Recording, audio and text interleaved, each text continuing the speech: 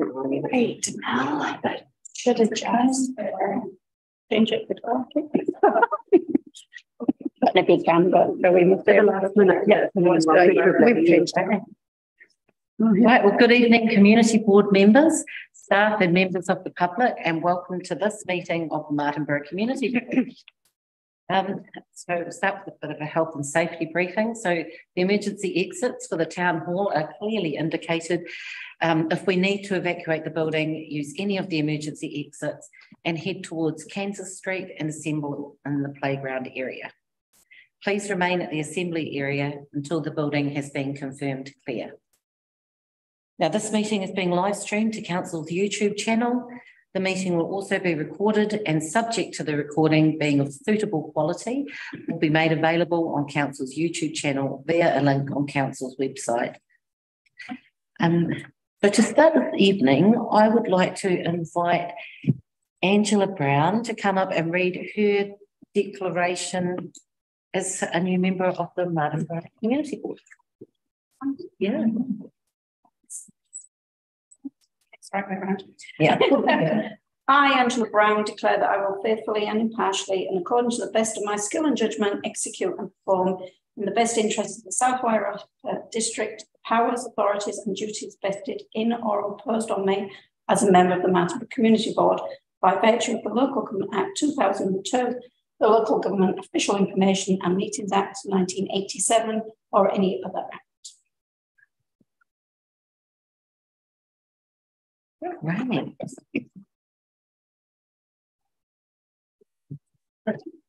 Oh, I can't remember. It's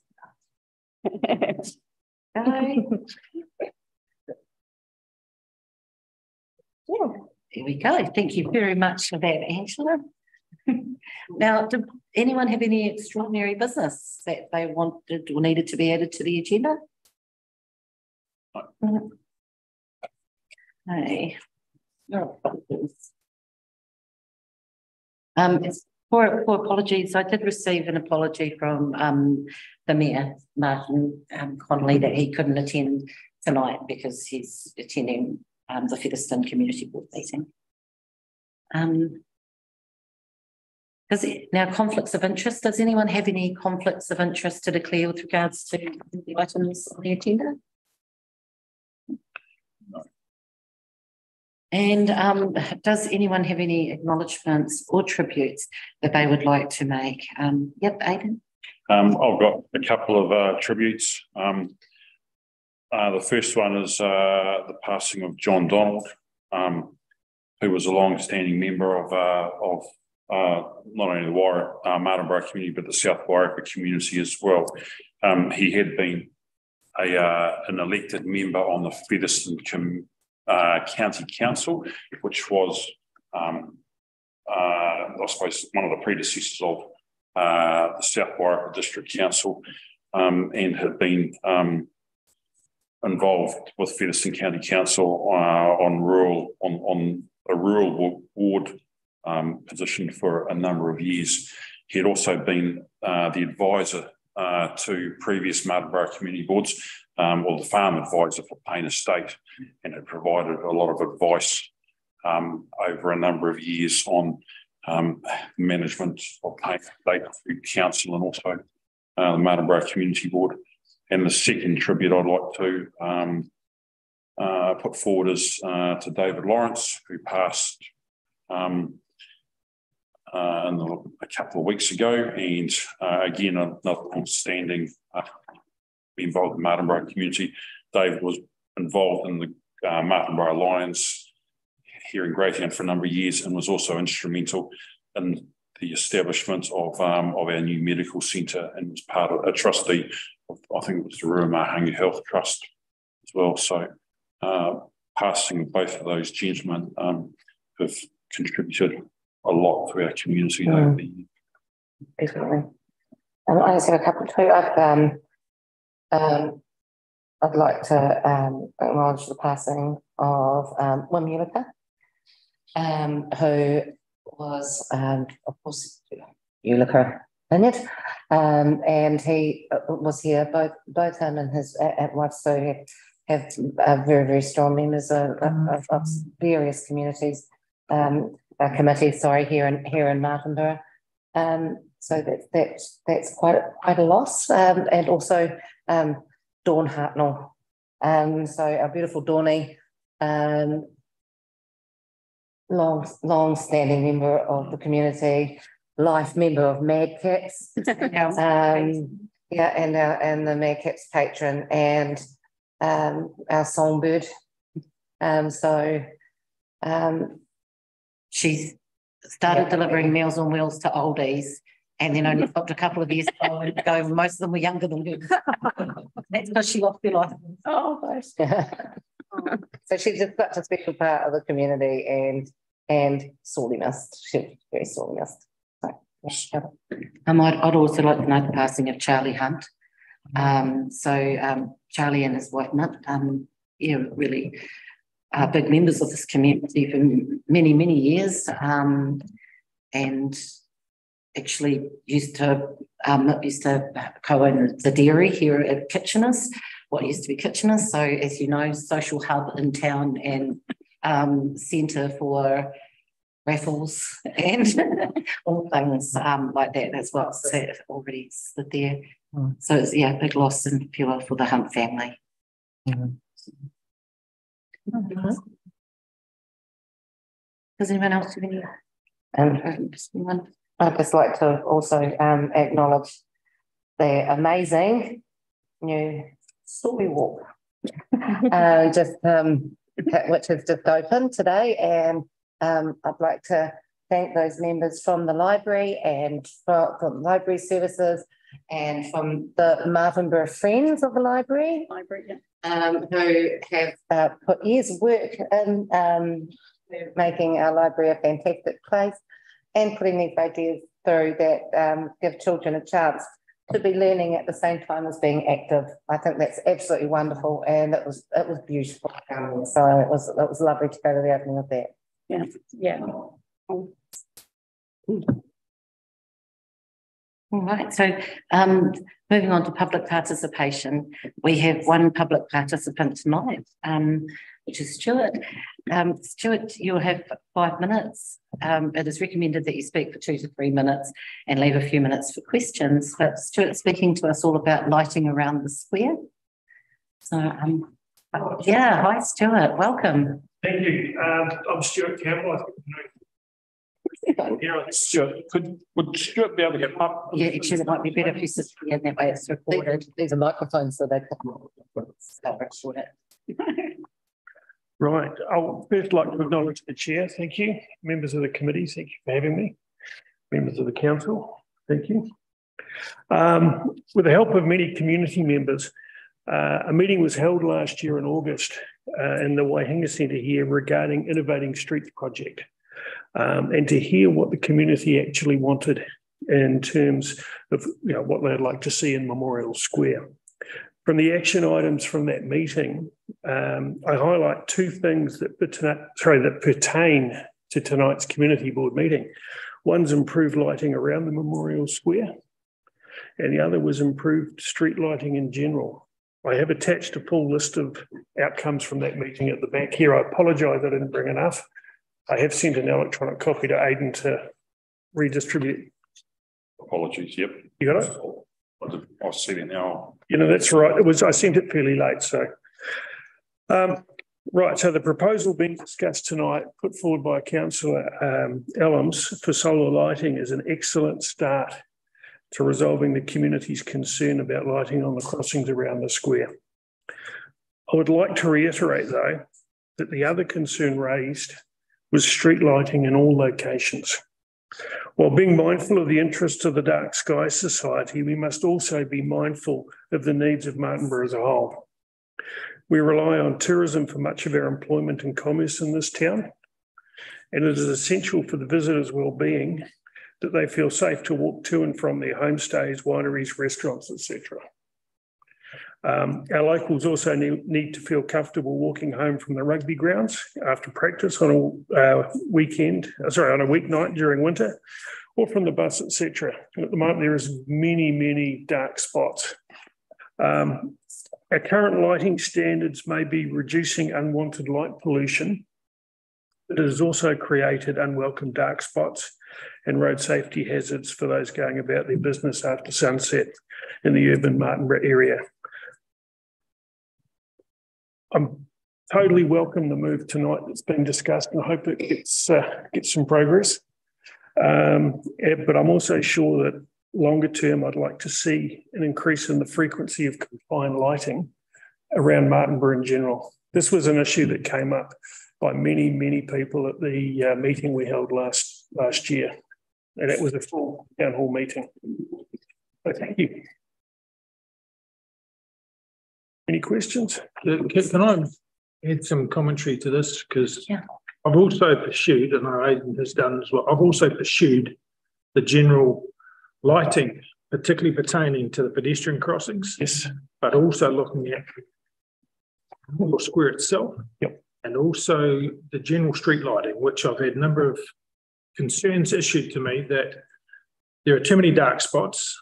People don't feel that unsafe, but they do feel slightly threatened.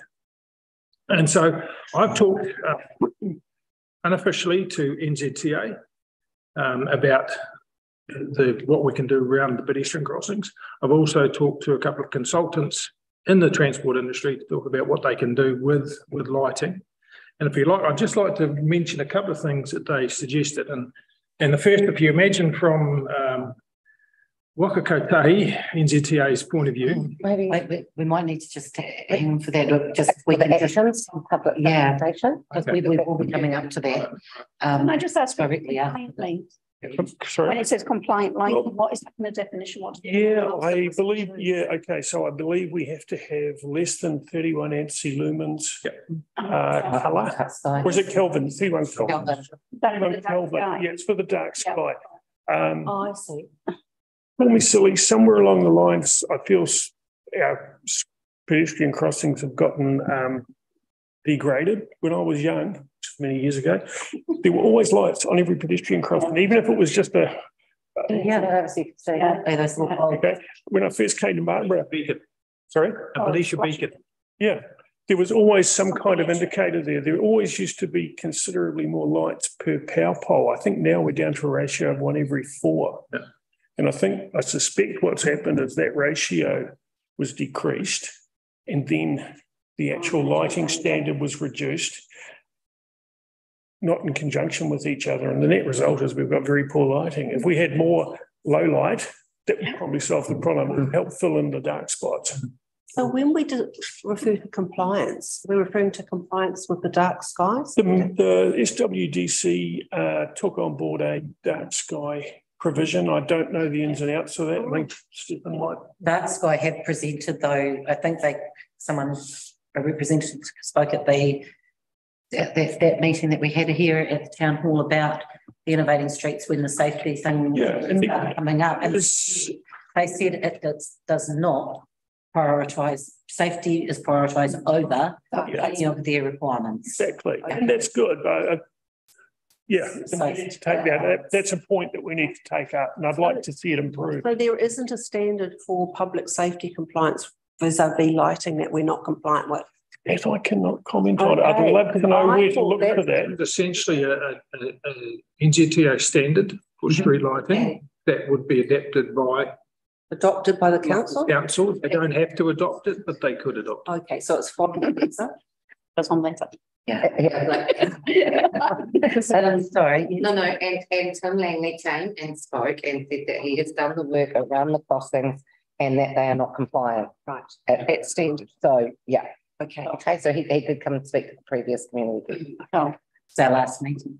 Did anyone have any more questions while we've got Stuart here to table us to for Stuart? No, but thank you very much for your presentation. If I can just ask the question, so you suggesting is the light in the square itself, or just the pedestrian crossings? At the meeting, lighting in the square was raised, but especially lighting around the square, because it's really, if you at night, I know. You exit on Cambridge Street heading that way, no one will see you until you're on the bonnet. Yeah. So I have one extra copy of my presentation. Yeah. I'd like to take that one. You take that one and I'll. Okay. Well, look, thank you. Thank you. Thank you very much for your time, Stuart. Yes, right. Okay, I'll take my leave. Thank you. Great meeting. No, we're just about to actions from Yeah. to talk about it. So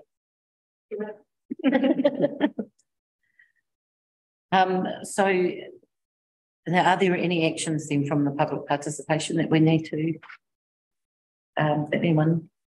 yeah, I think so, and I'd like to hear more from Storm now. Then with regard to what we're saying for what he's into. So look, what I've looked into generally, and I agree entirely. Our pedestrian crossings are deficient, way too deficient, particularly the Cambridge Road one, more so than any, but all of them are deficient.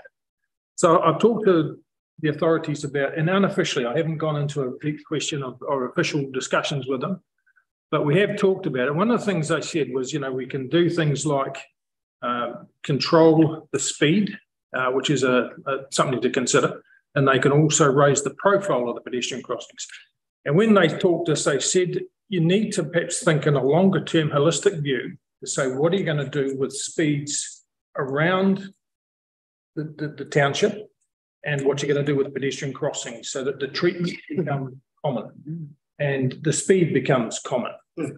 So the things we looked at, and I had a conversation today with one of the consultants, and the Cambridge one is one I focused on particularly, and certain things we can do is the lighting we can do.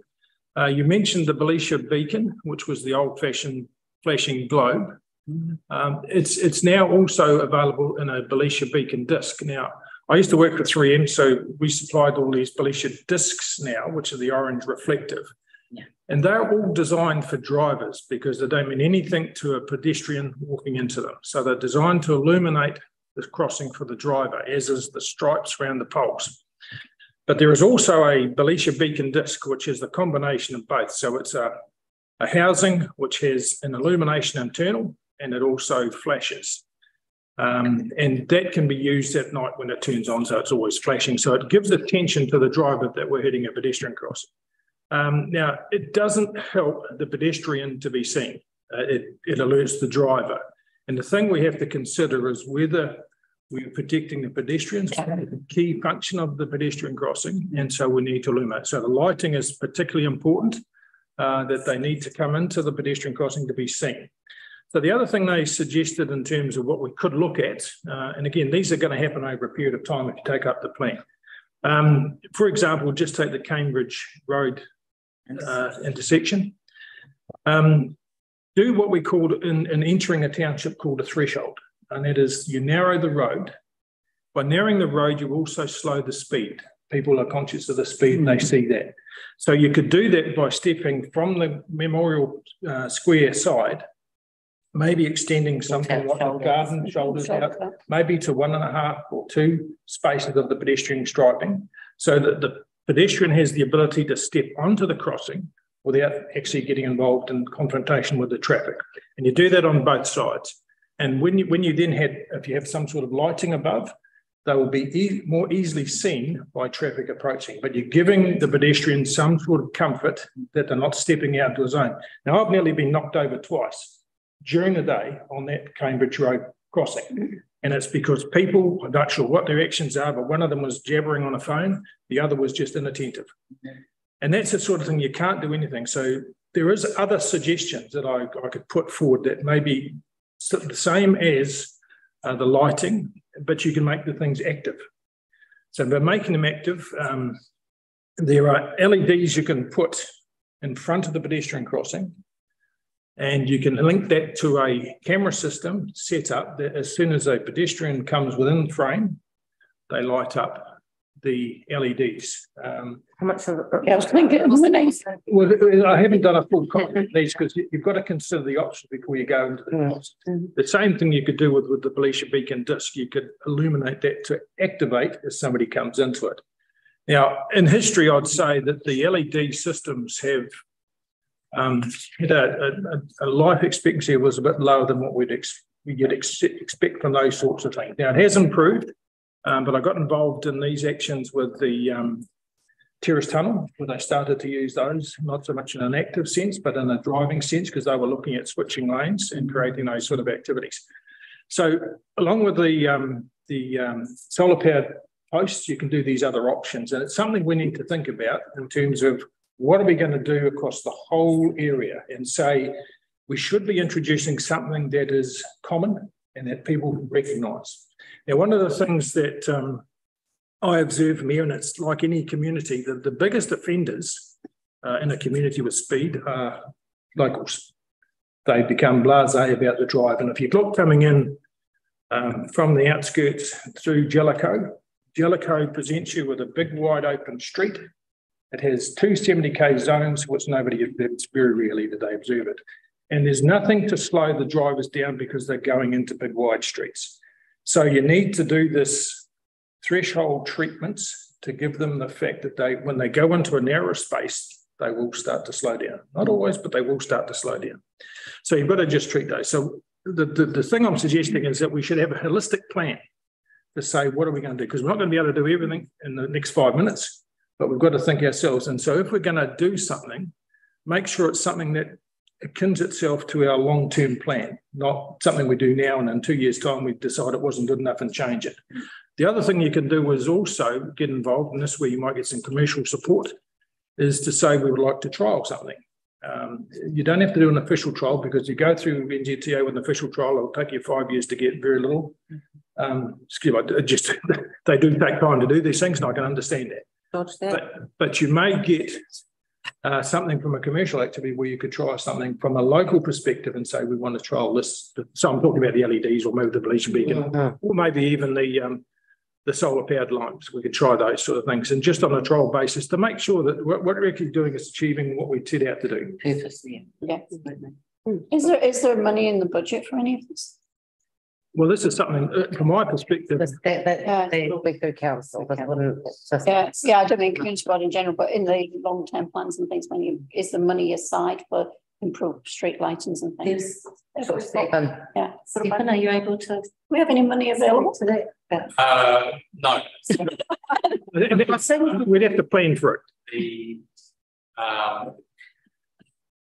The fact that many of our pedestrian crossings aren't compliant in terms of lighting is known to council, and we've presented to this board on that in the past.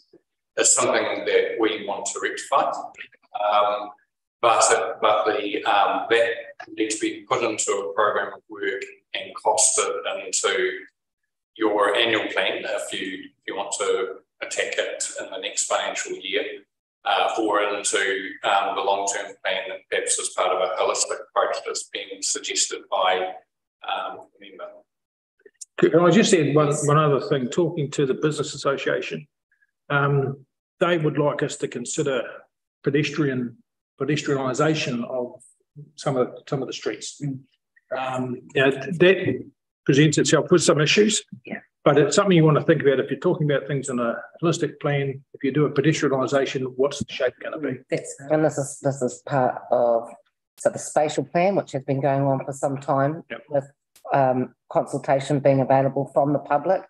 I think it's great to hear these ideas now, but it's really good. And this is where we need to, as a community board, be going out, making sure that these people that have these wonderful ideas come and tell at the time when things are being done. Because afterwards, when things are set in stone, it's really hard to change that. Yep. So that's where we really need to keep the engagement going. Yeah, Aidan? Through you, Chair, thanks. And certainly those ideas and that experience and background that you brought from your previous life, there's a hell of a lot of information there. And that's... But sort of going back and doing a bit of history, I mean, Stuart's given us a bit of background about public concerns from last year. Earlier in this year, Mel and I met with Stefan and Tim to discuss road safety issues around Martinborough. You know, Tim Langley, the roading manager, told us at that time that he had applied to Wakakotahi for funding to upgrade all the pedestrian crossings, and I don't know whether that was specifically within Martinborough, but I think that he told us the subject or the top, or sorry, the amount was 400,000, and unfortunately he did not receive that funding from Kotahi to go ahead with that project. But I'm just wondering as to whether, with the subject being brought up again, and you'll see in my board members report that I've spoken with Greg Carter from Poltec, and he's supplied a cost of approximately $30,000 excluding GST for the installation of 2 7-metre high poles with solar lights to cover 2 pedestrian crossings. Now, I haven't, and those lights, he said, will be compliant, dark sky compliant, but yet I haven't received any other detail as to the specifications or, but it was just a ballpark figure, and that was including installation, excavation and labour. Sorry, Aidan, that's what it where? So that was just initially for 2 poles and 2 lights. We decided. Yeah, and I didn't say, can we do all 4 corners around the square, but I just said, you know, give us a ballpark figure, and that's what he's come up with. So, Stormy, you talked about speed. Well, there is a speed management plan that's in progress. Well, will be in progress, and Stefan spoke to us at an infrastructure meeting today that there will be consultation in the new year with council, community boards, and the wider community with speed limits around the South Wairarapa as well as within towns. That factor or that portion come into play. Particularly as well with about when we're talking about people being able to move by foot, by vehicle, by wheelchair, by mobility centre around the town. We're wanting to, I mean, potentially we might need to look at what that might look like around some of the streets for a trial or something. Yeah, I think we do get used to the fact that the lights are dimmer just when we live here. Yep. But from a point of someone who deals with visitors a lot to here, I often get asked, people come in to report to me that your lights are not working properly. Because they said, oh, they're not switching on properly, they're only on half.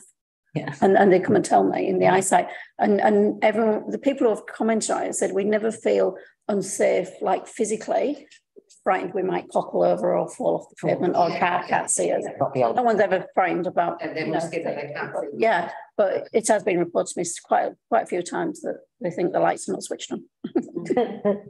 No, this is good. This is, but we can definitely, do we have any actions for that we want to ask of the roading information or anything, or should we just put this as something that we definitely look to discuss again?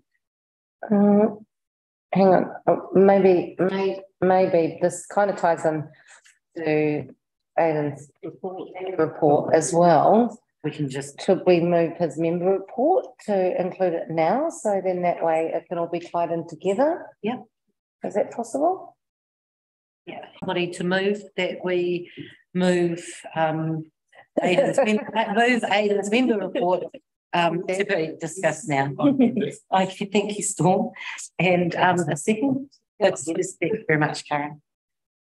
Okay, that's great. So Aidan, did you have would you like to speak to this? Well, I've spoken briefly, and all the detail in my report is in my report there. I'm also aware that Karen has done some digging as well, and to establish another option. But certainly it's it's been discussed around the Martinborough Community Board table for the last 2 years of the last triennium. And I think and longer, no doubt. It was already on there when you first came on. And so, I mean, there's sufficient. I think there's sufficient support within the community for this issue to be escalated. And, if as a council, we're unable to find or fund 400,000 to make all of our pedestrian crossings within the community compliant, I think it would be great if we could make a start on perhaps some of the some of those pedestrian crossings and ones which have been identified as, locally as greater risk. Because then the community will get to see that action has been taken, but then we can also communicate with the community that there is a cost issue, and if we can put something through a process, long-term process, annual plan process, to then stage making the rest of those pedestrian crossings safe in the next year or so, that would be great. Just in that respect, would we advise them as a trial? I'm suggesting if we trial something, communicate that to the community that we're having a trial and we'd like the feedback. And that's the one thing you do, attract their commentary as to whether that trial is a good one or whether the solution is a good one. But we should be announcing the fact we're going to do some sort of trial work or something like that. Is it possible, Stephen, to do a trial of something? Well, I think if I understand you correctly, the suggestion is to place 2 solar powered lights in proximity to the pedestrian crossings of the square, and at a cost of approximately 30,000 plus GST for the unit and the installation. And you'd be asking the community if that is desirable and canvassing views, and if you got a supportive answer, you'd then ask council to fund it. Council, as in the infrastructure committee, to if they were willing to fund that trial. I don't see any problem with that. There would be a procedure you'd have to run through. Obviously, new infrastructure on the square is prohibited. So, under the RMP, so you'd have to run a process around the RMP as part of your consultation. So that's resource management? But no, reserve management. Reserve management. You're not allowed to put anything new on the square to protect the integrity and appearance of the square, but that's not a big issue. So that's why I suppose I was wondering about the possibility of solar powered, because therefore you weren't going to be needing to dig down and trench and get access to all the power cables that are already in place. It sounds like a sensible plan of action to me. The thing I don't know is if because street lighting and pedestrian crossings is a big issue right across the township and in other wards as well. So we're under pressure to act on that. Yeah. I don't know if councillors would decide to actually put street lighting into the work program, pedestrian street lighting into the work program, because there's a lot of people around the schools as well that want lights on the school pedestrian crossings, and at the same time we're reducing the speeds to at least 30k. It could be lower than 30k after consultation. I don't know where that's going. So, because if that was the intention, you might find that, in a fairly short space of time, you'd have national standard lighting installed at the pedestrian crossing as part of that program of work. But, can we just speed up that work? Is there a way to speed up that work so that we're not doubling up or putting in something that's No, because we don't know what we don't know, and it hasn't gone through yet. So it would be nice if that happened, but do we wait?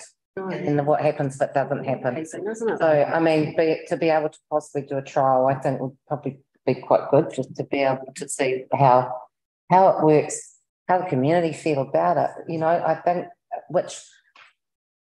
honestly, it's really interesting, because normally I just get hit all the time about footpaths, and all the time.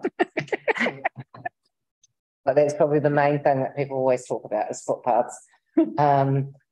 And yet the pedestrian crossings throughout Martinborough have become almost the number one thing that the community are talking about because they're really serious near misses.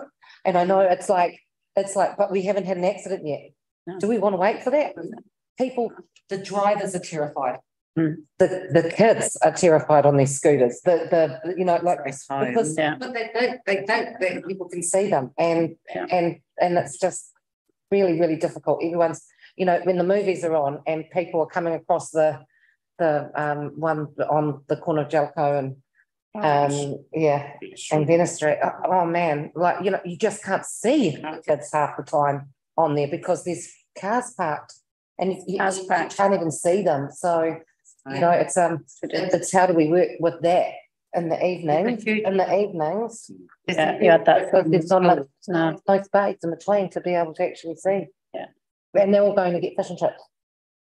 The big thing with the schools is that the schools have a real big push for getting the kids moving, and they're constantly doing things. Get on your bike, get on your feet, get on your scooter, get on, but get moving in a way that you are not in a vehicle or with your parents. Quite often, often it's teaching your kids skills so that they can go out and do these things. So it's got to be safe. It's a big issue. It's a big, the pedestrian crossings, particularly with the main pedestrian crossings for the school, are on the heavy traffic bypass. So that's another big issue around ensuring the sight and visibility of kids, not during school hours, but outside those hours when they've been playing in the school grounds and they go across. So they don't have the. And it's time for the pools to open, which another one, which is really, really exciting. But again, it's right there where it's a heavy traffic bypass. So, that awareness, I guess. On the topic of the costings, I'd be interested to know, because I did a bit of an exercise. Kay and the Mayor actually flicked to me a case study for Kaingaora on the North Shore, quite a big housing development. They use some solar powered street lighting. So I got actual quotes for what they used there. That was fairly recently, October 2018, for the fittings themselves. It seems quite a bit cheaper than what Gray was talking about, but he's probably factored in. There's probably a few things I'm missing in the actual installation and patching up the footpaths, but that looks to be. It looks promising that it could be a bit cheaper, quite a bit cheaper. I'm just wondering as to whether perhaps the information that you've got there and the information that I've gained from Gray, perhaps we could, I don't know, can we do this formally then put that together and then perhaps have a chat with to see what his information had been or previously in pricings. And perhaps I ran that number past him, he said it sounded about right. But certainly the council management be stakeholder for you early on. And early on, just in case there's any impediments that I can't, think of right now that Tim will be able to think of. So it will be an important organisation for you to refer to. Because it's great, I just like the idea of having a trial. Let's give it a go and see and. As you say, it's an opening point for people to discuss it more as well. Once we've got to have the community try and say anything when they don't know because they haven't seen it. So like that. Yeah. I mean, they might tell us that they think it looks ugly, that is, it's like, but when you were thinking it looked ugly, did you get across the road safely? Oh.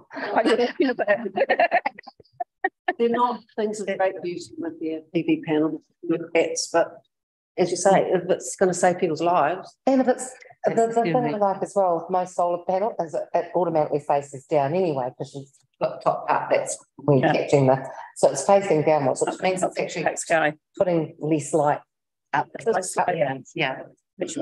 fitting confirms that it is the world's first international dark sky approved solar lighting product. Oh, well done. Definitely want to have a look at that.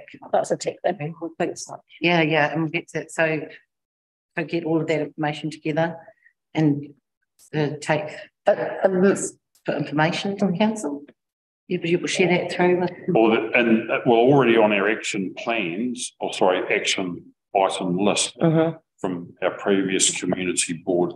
These discussions there about lighting within the square and around the square on pedestrian crossings. Yeah. So how do we be the best way forward, Katie? So the community board would put a proposal together and sort of cover all angles. As I said, consult early with us to make sure that there's no derailers, and then consult widely with the community to make sure they don't think they're ugly and they're gonna say no. So a meeting, you can do a workshop on it. I'm going to say that. You present that paper to council and ask them to act. Okay. All right. Also, following the meeting, maybe we'll get some have a talk about some dates. And we can maybe get together and workshop that outside meetings. Yeah. Okay, great. Aidan, just could move you on forward. You want to continue around the trees and Martinborough Park? okay, we can jump to that if you wish.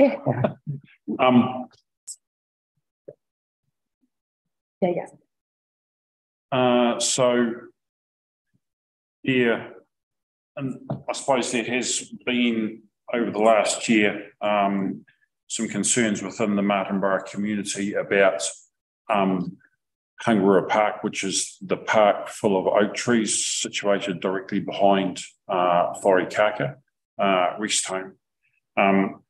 There has been some talk and concern within the community that Wharekaka may have been wanting to extend into Martinborough Park, so that they access that land to build some more villas.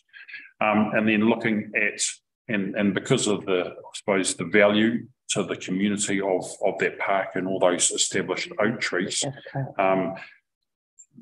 a couple of people had a look at council's notable tree register and found that the oak trees in that park are not listed on the council's notable tree register at all. Now I've had a count and counted in these 32 oak trees in the park, and I've discussed the notable tree register with James Witham, who is a planning officer who carries responsibility for that notable tree register, and he has suggested that for any, or provide information to say that any tree that is placed on that register then before it's placed is assessed by council's arborist, and against a series of measures. I can't remember what the program is called, but yeah, if the tree meets all of those targets or markers on that program, well then it's placed onto the register. Does it have to be a certain age? I don't know. He said it had to be a certain age and it had to be healthy, and there was other requirements on it. So they had a read of it. I don't know how old they are. Yeah. No? Yeah. They're old. They're old. So, and James said that because council has... They'd be over 50 years. Well, I'm just wondering if it's when, you know, are they the same as the oaks here that people got from Sued? You know, are they the same? They're not. Himalayan oak. Are they the same? Because I know that there's a few planted around Martinborough.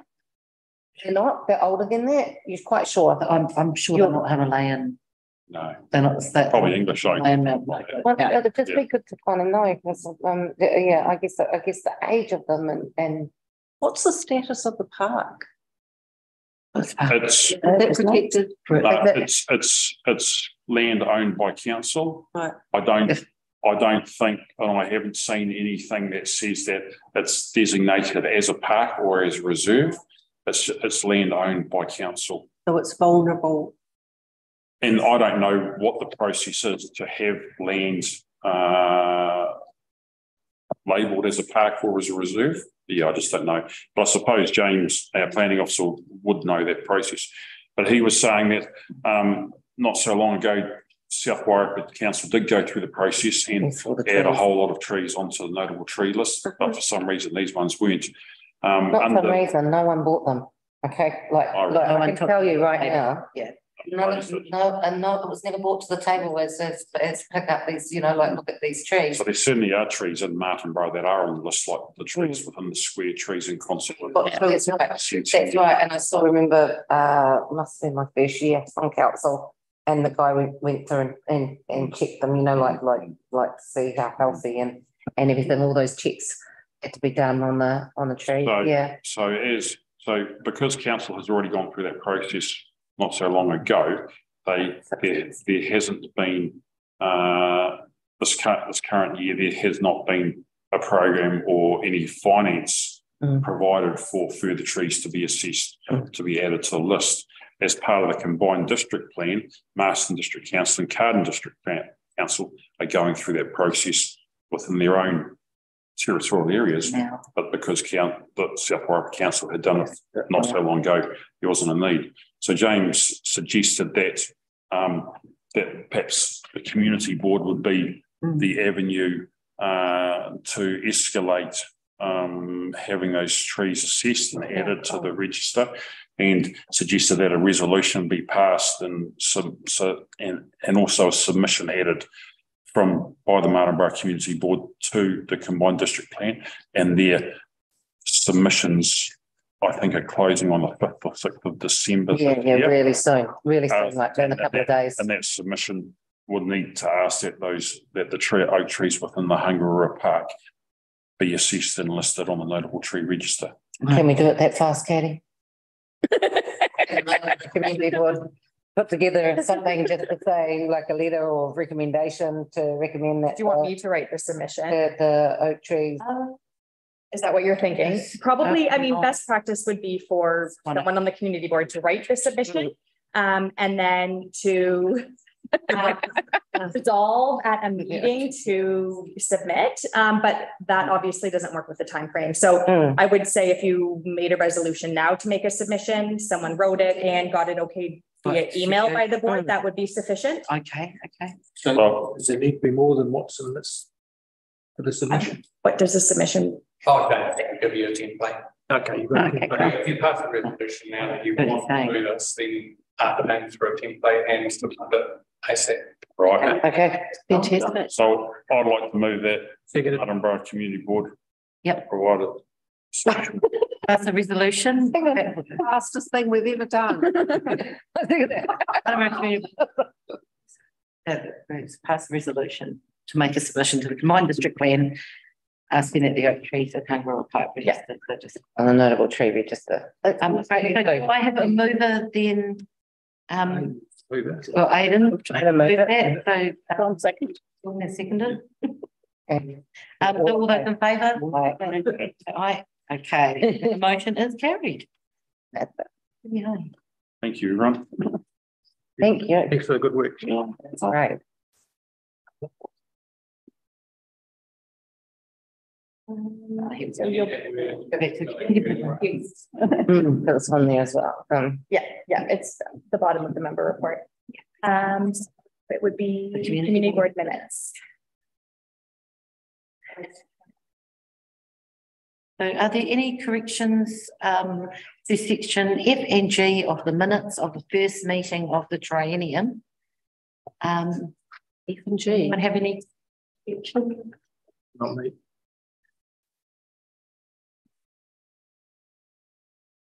The nomination. No.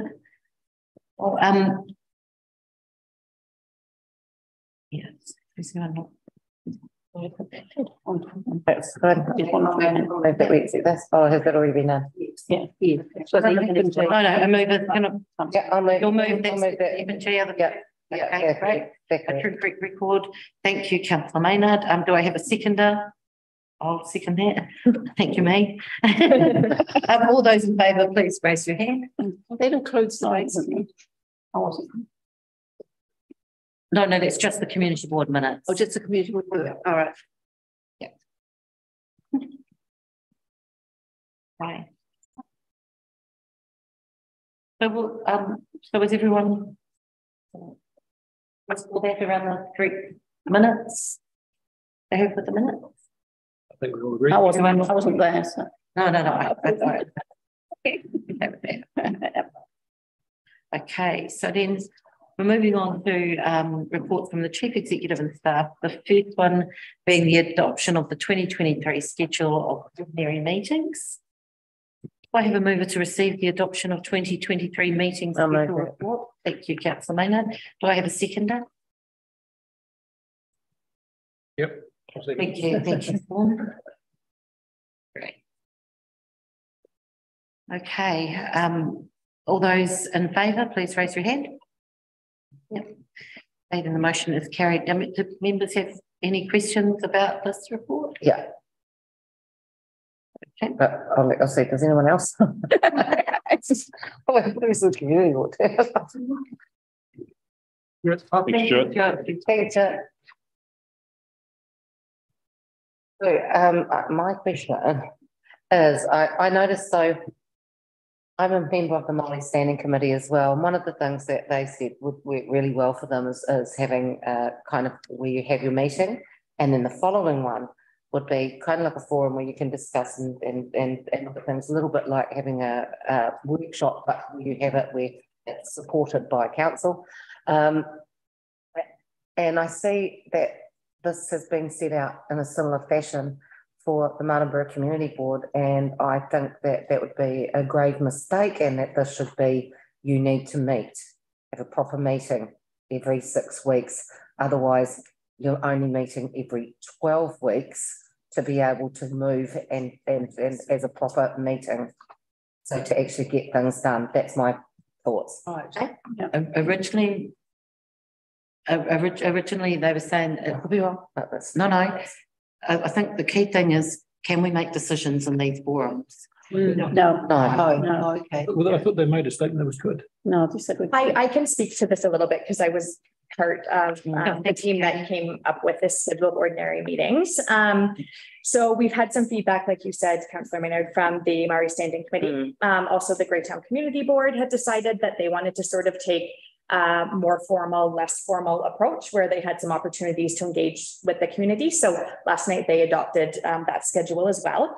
Obviously it's for the board to consider and adopt their meeting schedule. I believe Featherston is meeting tonight and also was looking for something a little bit more similar to that. I think that the formal meetings from their perspectives would be for decision making, and that quarterly meetings would have enough opportunity to provide that avenue. And they were using the meetings in between to engage with the community, consult with the community, work on different projects, do workshops, meet at different locations. I think sort of the opportunities that they saw for those were outweighed the formal meetings of receiving reports. Again, no decisions can be made at those meetings, and there's nothing to say that you need to make a decision that aligns with the other boards. So it's definitely for consideration, but that is just sort of the thinking behind the proposed schedule. One of the understood, sorry, that because the mayor kind of talked to us about this idea. Yeah, and I understood that the forums were more not for engaging with the community, but more for our community board, for example, to discuss ideas amongst ourselves, perhaps a little bit more informally, but in a quite directed way, like not just. Yeah. I got a different thing from speaking to Martin. I thought he said it like having always bringing members of the public in and actually using it as an opportunity that would either be us or it's like discussing street lighting and you bring people into it and everything else too. If I may, so just wanted to clarify, Mayor Connolly is not a member of the community board. You are a separate entity and make your own decisions about your mission. Oh, exactly. Yeah, idea that he was promoting. That's all. I realise that we don't have to adopt it, but he was promoting it. Yeah. I think it's difficult for new members to know because we don't know what it was like when it was 6 weeks. I did speak to a previous community board member when I was thinking of standing for community board, who did say how important he felt it was that we had 6 weekly meetings, especially when you've got new members, because you need the continuity and the ability to make a decision. So if a member of the public talks to you about something, you're not saying, can you wait 3 months because then I can actually get it through. It's too long. It's too long. We look like we're not doing anything. And I guess public participation as well can be, there's different every single 6 weeks, like in those meetings. So you still have that ability to have public participation. You still have the ability to have people come and speak to you from any business that has any concerns, or that you have concerns, you know, like, so if someone from infrastructure or someone from, you know, where there are those concerns, that there is still the availability for them to be able to do it. The difference is you can make decisions. Yeah. That's how I look at this, and I think, you know, I would be very concerned. And the other thing, there is nothing stopping the Martinborough Community Board from having a meeting at the Pirinoa Hall. There is nothing stopping the Martinborough Community Board from going out to Kahitara if they wanted to. So you can have your meetings. They do not have to every single meeting be here. You can go out if you feel that that's where the engagement needs to be done. We gave that a go when Lisa Cornelson was the chair, and Pirinoa, massive engagement. Like there was actually a really good amount of people that came, considering that there's not a lot that actually live out there. So I mean, you know, we had about 8 or 9 people come, which was cool. You know, like that's really good. Out there, it wasn't necessarily. It didn't happen as much at the other places. So we ended up kind of going, it's a really good exercise, and we've been out there. So it's maybe that you only just go to a couple a year, different places a year. So you might go to Tipperary, and you might go, you know, as a native. It also comes up. So that way they know who you are. And you guys used to just be in the Waihinga Centre and give meet the community board. Yeah. You know, those are opportunities for engagement as well in between you having your meetings. Yeah. At least you can say, I'll bring this up at the next meeting. But I'll bring it up 3 months' time. Have a workshop with you guys, like to meet and discuss like the lighting, to do the trial, and it doesn't have to, you know. So that way, when you come back in the next 6 weeks, you're moving forward. You're ready to move forward. Yeah, it makes a lot of sense. Yeah. So I mean, there's a strong case for keeping it at 6 weekly, and we new people rely on you guys because you know how important that was. I think one of the things that happened in the last triennium that didn't so much happen for the other 2 towns, I think, was that we had really urgent things that popped up that that were being discussed in our community, that needed movement, and they needed action. They needed the Martinborough Community Board making decisions, and then following those decisions through to the council table, which is actually would be my question is just where we sit here when which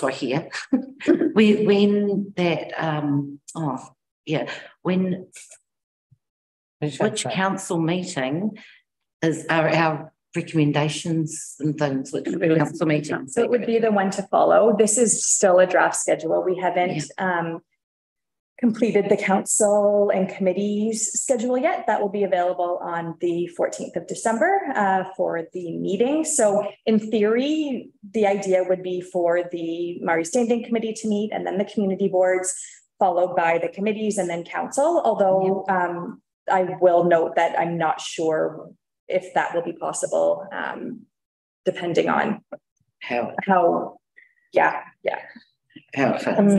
The other thing that I was just concerned with in the last triennium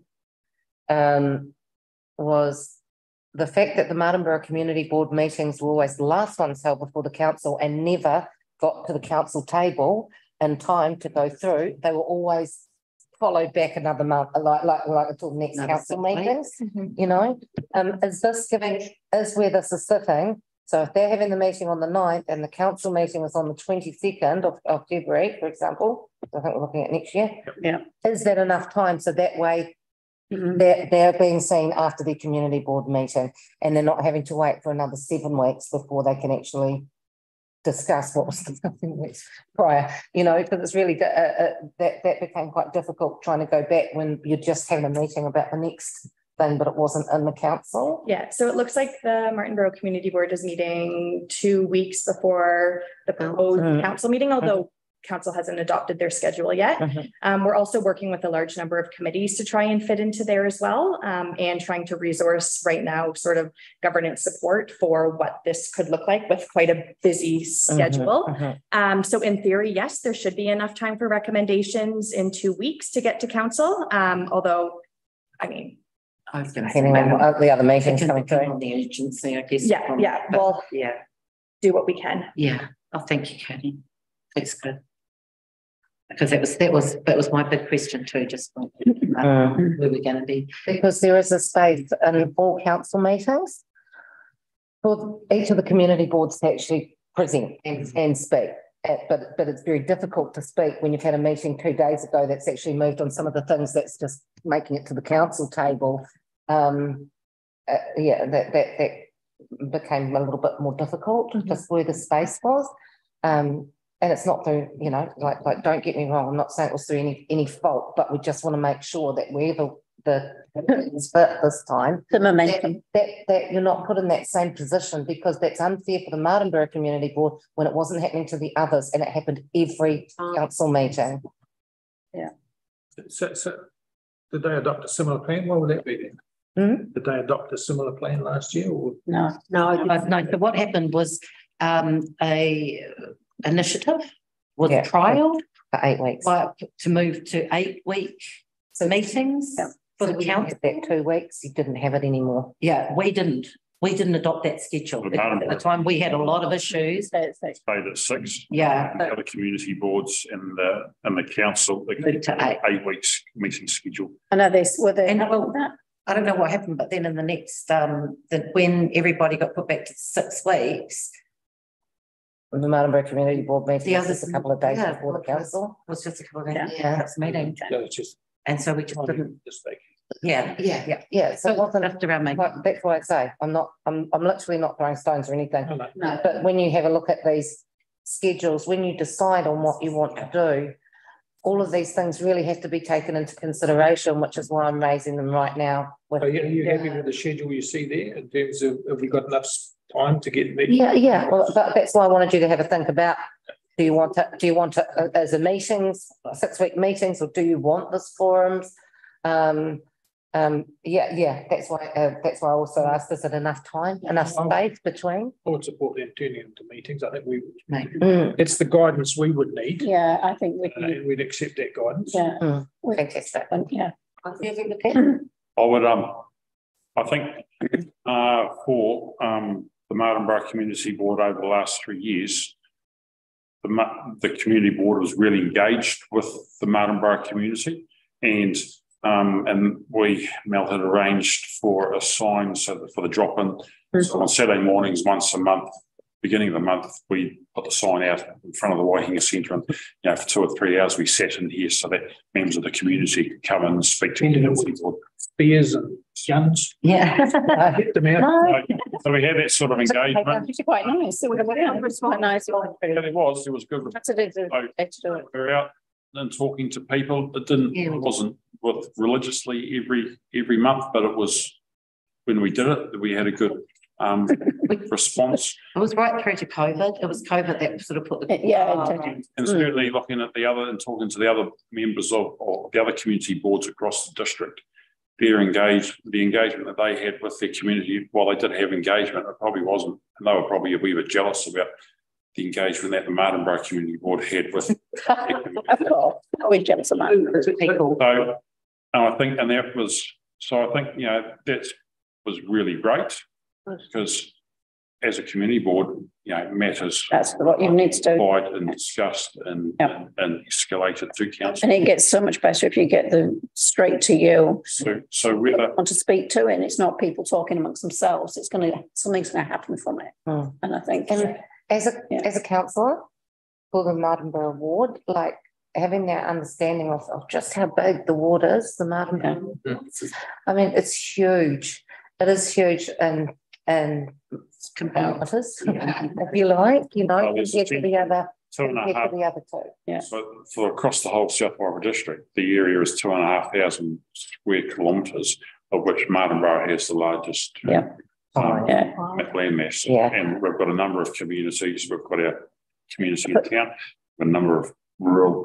And this is where, for me, the Martinborough Community Board is so important because, you know, being able to have that time to go and talk to, you know, engage with the communities, you know, to be able to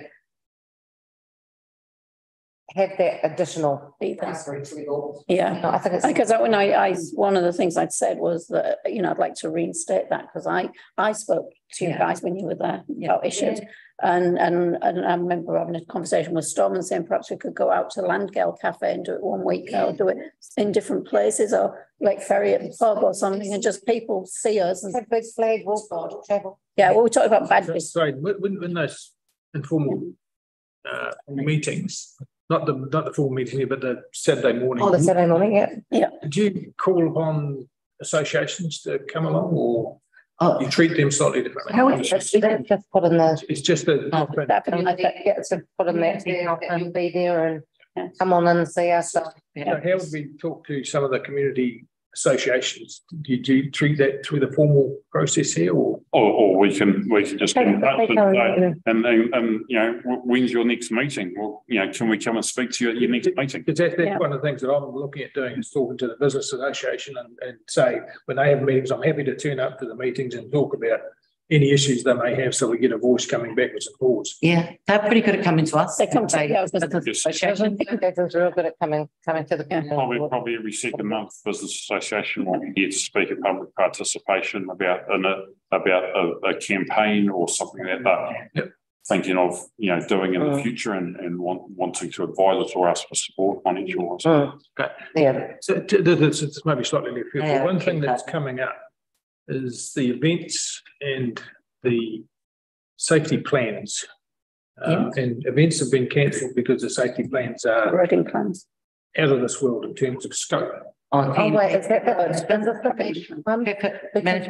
national? No, I know, but there is, I'm sure there's another way around that we can adopt a local, but it takes the council to bite the bullet on it in terms of doing things. This is national roading. I think you're talking about the cycling and stuff because that's the safety plan. And also got cancelled, right? Because the new parade and things like that. The Christmas parades. We're talking about like traffic management plans. Yeah. Oh no. I mean for sorry, no, because that's easy enough because the council looks after that. Like so, the council actually. You know, you can take to them and find out what it is, you know, like what's needed, what they can do to help to make it happen. Because Martinborough is actually the only one that isn't on a main highway.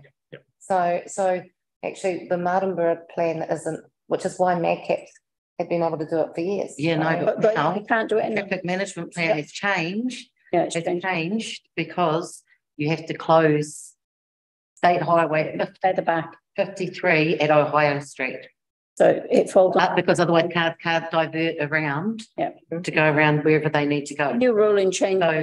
So Shane said, and it was going to actually cost $2,000 for the new. That's Shane Cater. Yeah, we had a meeting with him to discuss it. Okay. So the Business Association and MAGCAPs are putting something together for Christmas. Oh, awesome. Yeah, and the community board are going to press up and be the judges. Yeah. Just wondering, I mean, sorry, just want to bring this back into we're going to make a decision on that. You were wanting to talk about, Aidan? Right. I was going to say that they're all good ideas and valid points. We're just wondering, Storm, if we could perhaps discuss with one another. Yeah. Sure. Let's do this. Yeah, as I said, it was left field. Yeah. But I thought oh, well, so do we need to vote on the schedule? I then have a mover to adopt the 2023 meeting schedule of council committees and community boards. Subject to forums being scheduled as formal meetings. Subject to forums being scheduled as. So with if the forums are what? Scheduled meetings. Scheduled meetings, is that every 6 weeks? Is that back to 6 weeks? That's on 6 weeks now. Yeah. Yeah. I think that sounds yeah. So I would propose that. Yeah. And that we delegate. So 6:30 p.m. meeting time for meetings on a Thursday. Is everyone happy with 6:30? Yeah, I'm happy with 6:30. I have tea at 7. They have fish and chip for the bag. Sorry. And that we 3 delegates Should have thought about that before you came on. the authority to alter the schedule of ordinary meetings following consultation with the chair. I just realised it's Thursdays on here. It's Wednesday tonight. I thought we'd move them to Wednesdays. I kept with Thursdays. Sorry, I just realised. You know, they were on Thursday nights. Because tonight's Wednesday. Yeah, Yeah, tonight was the only meeting. that we It could was do on a scheduled Wednesday before Wednesday. It's not in the schedule. So the first. I can't do part of No, the it's not in the schedule- schedule tonight. It's not in the Can you schedule. do Tuesdays? I can do Tuesday. It's just Thursday is bowls, and that's a really good way to meet a lot of members of the community and talk about things. Is Tuesdays? yeah. Available day? I'm gonna have to go back and Yeah. look at the calendar. Yeah, because I mean, all I'm saying is that on the 7th, there's Wairarapa Committee, which is. Yeah, so there's potentially 7 committees that need to go in there as well. So plus a lot of the combined and external committees. So Because Wednesdays don't really work for me. So So I think because I mean, if it was Thursday later, I probably can get here, but 6:30 week pushing it to get here. That's all. It's during the summer months because we obviously don't play bowls in winter. yeah, well, Thursday, but so that's one of If if it was 6:45, like with 7 o'clock. 7 o'clock yeah, I mean, it finishes at 6:15. do you want it to be 7? It doesn't have to on a Thursday. It can be make it PM on a Thursday. And then I'll just come after bowls because it's not every. Easy. It's just a great way of you meet so many different people at bowls. So, Yeah. I can have tea. Yeah. Have your dinner. Yeah, You have an outfit. I'll bring it down first. Yeah. 7 would be better. and Yeah. so would that work if it That was works. at 7? Yep, so the same dates that are outlined in the schedule Yeah. at 7 o'clock. Okay. Yep. So that we adopt the 2023 meeting schedule of council committees and community boards with the change the forums becoming standard meetings at a time of 7 p.m. Okay, yeah. And delegate to the chief executive the authority to alter the schedule of ordinary meetings following consultation with the chair. Thank you, Councillor Maynard. Do I have a seconder? Second. Thank you very much, Chancellor. All those in favour, raise your hand. The motion is carried. Now we'll move on to the establishment and appointments to committees. Okay, do I have a mover to receive the establishment of appointments to committees report? Thank you, Aidan. And do I have a seconder? Oh, yeah. So, yep, thank you, Councillor Maynard. All those in favour? Right. Okay, and the motion is carried. The members, were there any questions about this report? Chair, do you? Yes. Is the Great Martinborough Great and Wastewater Treatment, is that the one that you're on? Yes. Okay, just checking because it might make sense to stay on there then. Yeah. I would See, as you already have. Sorry, I would actually like to remain as the wastewater champion. Yay, go you. We were armrests for that one. Winning. Oh, wow. Okay, so, and then do we have, so we'll have 2 representatives for the Considine Park User Group. I will volunteer for that. Yeah, yep, right. I wouldn't mind being on. Yeah. Okay, great. Leaning to more wastewater, but it's all taken. Oh, no. It's fine. No, Melanie, have you got anything? Yeah, Karen wants to go if it's anything. I'll sub it. Yeah. Be a reserve, yeah. It's excellent. And I'll second those Can we just, appointments. Thank you. Have they already been moved? no, I need a mover to appoint myself as a representative to. Yeah, and to appoint Storm Robertson and Angela as representatives to the Considine Park Youth Group. Yes. Thank you very much, Aidan and Favour. now can we just talk quickly before we move on? Sorry, all those in favour, please. Yeah. Right. Yeah. Great, and the motion is carried. I just want to have a little bit of a talk with you guys about the appointment around a student representative. So what happened was one of the board members was actually able to they knew of a youth representative that they were able to bring to the table. He was nominated to the table. So now it needs to so a youth representative, what does that look like? Alex is a great example. I mean, he was 14, but by the time it was finished, he was 17. So for a period of time when you're at college and when lots of stuff changes and you, you know, so it was actually, and really beneficial having that view. Yeah. Things like this skate park or you know, Martinborough pump track, when things like that come up. Great too. I don't know about you, but it's been a long time since I've got a skateboard. And how did Alex come to be that person, did you say? Oh, well, it's about who you might know within the community, like in that youth space that might be like 13 or 14 years old, because it's for 3 years. So goes that last year is always hard for them because they normally got exams, but which is fine. Obviously, we're pretty flexible with them. Yeah. They don't have voting rights. No, it's for information that they and input. Yeah, that they help us. How is it perceived by the youth or? Oh, really good, because so for because they'll sit here like this in the meeting, and then they go out and they actually ask the people that we're wanting to hear from, and they'll feed it back to us, you know, like, which is fantastic because that's actually what we want. And like Alex kind of said something, and then it was like, okay, so we knew what to ask him in the meeting so he could be clear. You know, so we don't scare them because it can be really scary. A lot of them do. Just it's a little bit like not scary, but you know. Yeah, you're a teenager. Everything's scary.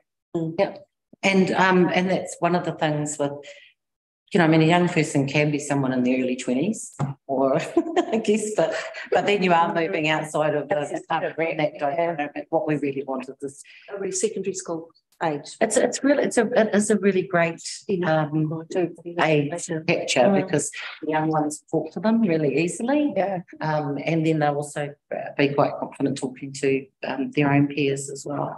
So would it be good to ask around, like maybe like some new users of the library they might know someone who would be a good candidate? Yeah, they might know someone that's that might be interested.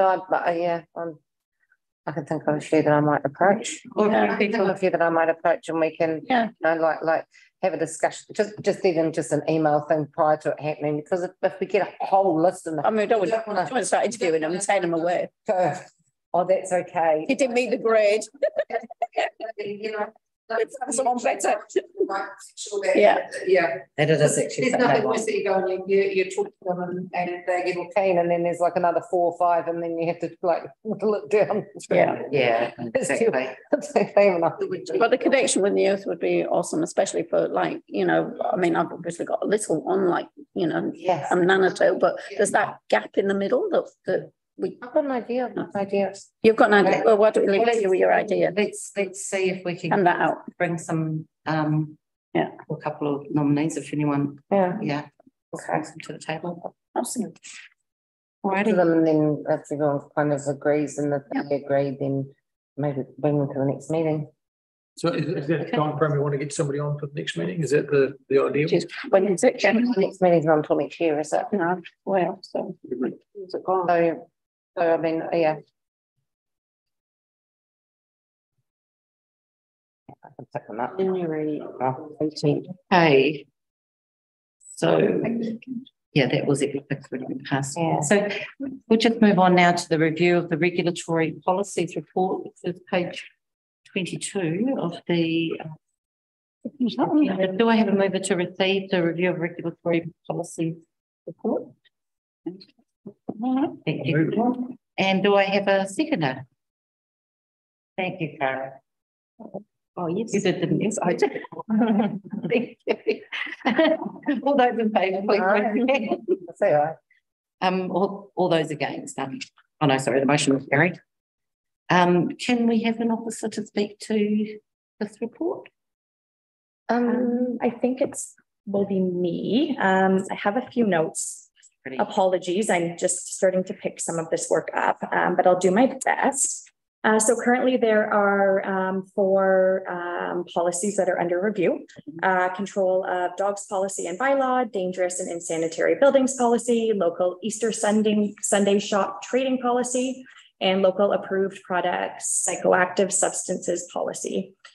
So these are being reviewed in accordance with the legislative timeframes. And this report is just to sort of give you a heads up that these are on our radar currently. And we're looking for any suggestions you might have to provide governance direction on key areas for considerations in the review of these policies. And if there's any additional community interest groups or stakeholders that we have missed in this report, you don't need to sort of come up with answers at the moment, but if you wanted to provide some feedback via email, that would be very helpful. Yeah, I guess we're just sort of asking how we can best engage on these policies as they are under review. Mm-hmm. Just a note as well. So with the Easter Sunday trading, that was quite divisive, I think so. Of course. Yeah, we should expect it. Yeah. It was a big thing to suddenly be put through to local government from central government as well. And yeah. But it come to an end? It has worked very well. Well enough that I think was it Masterton or Carterton that's just adopted it? Masterton. But they are consulting. Oh, they're consulting on it now, because ones that hadn't now can see, you know, that in a way it's been really hard. We all know it's been very hard for small businesses over the last few years. Yep. And things like this actually is a way of helping. So yeah, that's all I'm going to say there. Yeah, because I find it against it, but I too have seen. It is. I think, you know, it is. It's been very beneficial, but that's the one day of the year you got a day off hospitality. No, that I got to go to church, so I could actually. Oh no! On that is and normally on Christmas Day, and that was it. But yeah, you know, like I mean, yeah, that was why I didn't. No, but it's quite an important. It is quite important and then for some people. Yeah, no, it has been. Fantastic. Good for from the South Africa. It's been very much so, especially for, you know, from the point of view dealing with people, tourists and visitors coming in. They don't like it if things are all closed up, and it just makes it feel. But then it is hard for those people who pay, you know, time and a half, days in lieu. That's hard as well for a small retailer. So there is the other side to it, and then they pass it on as a surcharge, and people come in and complain about the surcharges. It's like, well, both ways. You can't have it everywhere. It's open. You can't have it everywhere. And I do think overall it's good that they can trade. Yeah, it's good that they can trade. But yeah. I mean, I just wanted to put it out there because I literally was one of the people that actually. But I have seen how beneficial it can be for the larger community. Are you closed on Sundays? Or by the way. Don't open Sundays anymore. But he will be. Oh.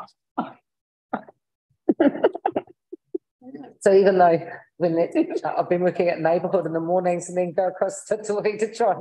Do we in this? Do you not want responses for questions, or are you? I thought that you were looking for answers from us this meeting. Yeah, so we're starting from now. Formal consultation is planned for March and April. Hopefully trying to link up with the consultation for the annual plan and the long-term plan. The policies will become effective from 1 July, again, with some flexibility in those timeframes. So, I mean, yes, if you have feedback now, I'm happy to take it. If you wanted to sort of come up with some feedback as a board, that's also suitable, whatever works. You, Chair. Yes. Yeah, it's so those 4 policies are up for review. That's great. So is, I lost the track, line of thought. We could, so members of the public can get hold, is there anything on the website at the moment showing the policies that are up for renewal that people could be directed? Sorry. Yeah, so this has been a real sort of program of work. I'm just starting to sort of pick up bits and pieces of it. So I'll have to check where she's at in terms of that. But there is a formal consultation process that we'll be going through. So yes, it will be well advertised, probably looking at March, April for that. So in that case, I might just wait, and then once that consultation period starts, I can put that out on the. Yes, absolutely. That would be encourage and invite input from members of the community. And if we can get those meetings back running again somehow, that's the sort of thing we can engage with. Absolutely. So they've got a chance to face to face. And I think, and sorry, that's the other thing that I did think that I lost my train of thought. Can this be included in, is it the community boards? What's been talked about now? The plan. Actual community plan or something like that. To be brought into action. That be included in the community board's plan. When are you wanting to adjust these policies? Is really the question. Are you asking us for information? Which is why I was saying we're asking for it now, or is there a time frame? Is there? Yeah, so the engagement is now. So if anyone has feedback, you're welcome to submit it via email. We can have a chat. You're welcome to do it now at this meeting. A formal consultation, which follows a more specific process of how it wants to proceed. And that will be March and April. Okay. Around these ones. Around these four policies, yes. Brilliant. So with respect to the buildings, the dangerous and unsanitary buildings, are there any that are identified in Martinborough? I am not sure on. It may not be immediately obvious from the outside. No, I don't know. There's quite a few. Obviously, Featherston's the obvious one that's got lots of derelict buildings, but I don't know. We don't. I'm not aware. I don't know. What about perhaps just sending an email via that elected member's email address that's just come out, and you could ask the question perhaps to Russell. To Russell. Yeah, absolutely. We'll do that. Okay. Hey, do I know? The reported one. No, I am. I already did one. I want to see how quickly it got answered. It hasn't been answered yet. I'll let you know. Thank you very much.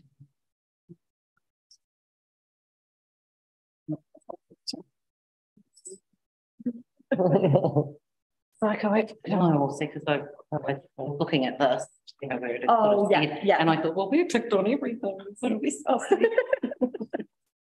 need that information. Just and I mean, there's no pressure to provide any feedback on all of them. If there's one that's a particular interest of the board, or even just sharing this with community stakeholders, would be helpful as well. So no.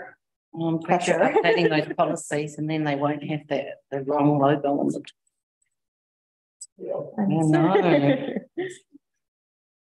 But like the Constantine Park user group would be one where you'd raise the dog policy and ask them for feedback on it. That's how we connect here. That would be since we saw the dogs there tonight. I know. I'm quite surprised. I know I was too. I was thinking, you don't know the people on the council here. Watch me. I don't know to get in my face. I was like, oh no. Actually, that's the thing though too. Is could there be more fines? There isn't any signs. What the dog policy? And Stephen, you might be able to answer this. Having a couple of dogs. But I was wondering if the council and for sure, I think it would be really beneficial, and I think nearly all homestays that are dog friendly would also use it. If we could have a map that shows where all of the dog poo duty dip bins are. Yeah. Around the town, because people aren't 100% sure where to walk their dogs or where they are, and they're just using the normal bins and whatnot. But I think if we had a map that actually where you could say this is where the doggy do bins are. So even I know that there is the one on Jellicoe Street and stuff, and but a lot of people don't know that where they are, so they're not necessarily disposing of it where they should. I think it'll be fantastic for here, but it'll actually be great for all three towns to be able to have it. So yeah. At the eyesight we hold where the I know we've got Martinborough map, so it's kind of like just marking them on there and having it at the eyesight or whatever. We've got a little bit more information. Camping grounds already got of where you can walk, get little packages and stuff. Yeah, certainly. Right. People building homes, all those kinds of things. It can literally just go in there so people have that information.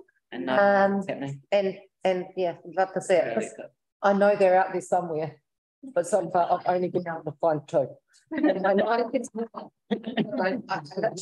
Grove. Oh, really? Pinot Grove, you can around the corner. Oh, okay. My dog in Pinot Grove. Oh, You're allowed to unleash. Pardon? You're allowed to unleash. Take him for a walk.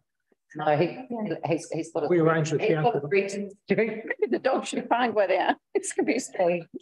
We arranged to count. He's using the new footpath. All right, then we'll move on to the Payne Farm lodged insurance claim for the original garage. Do I have a mover to receive the Payne Farm lodged insurance claim for original garage report?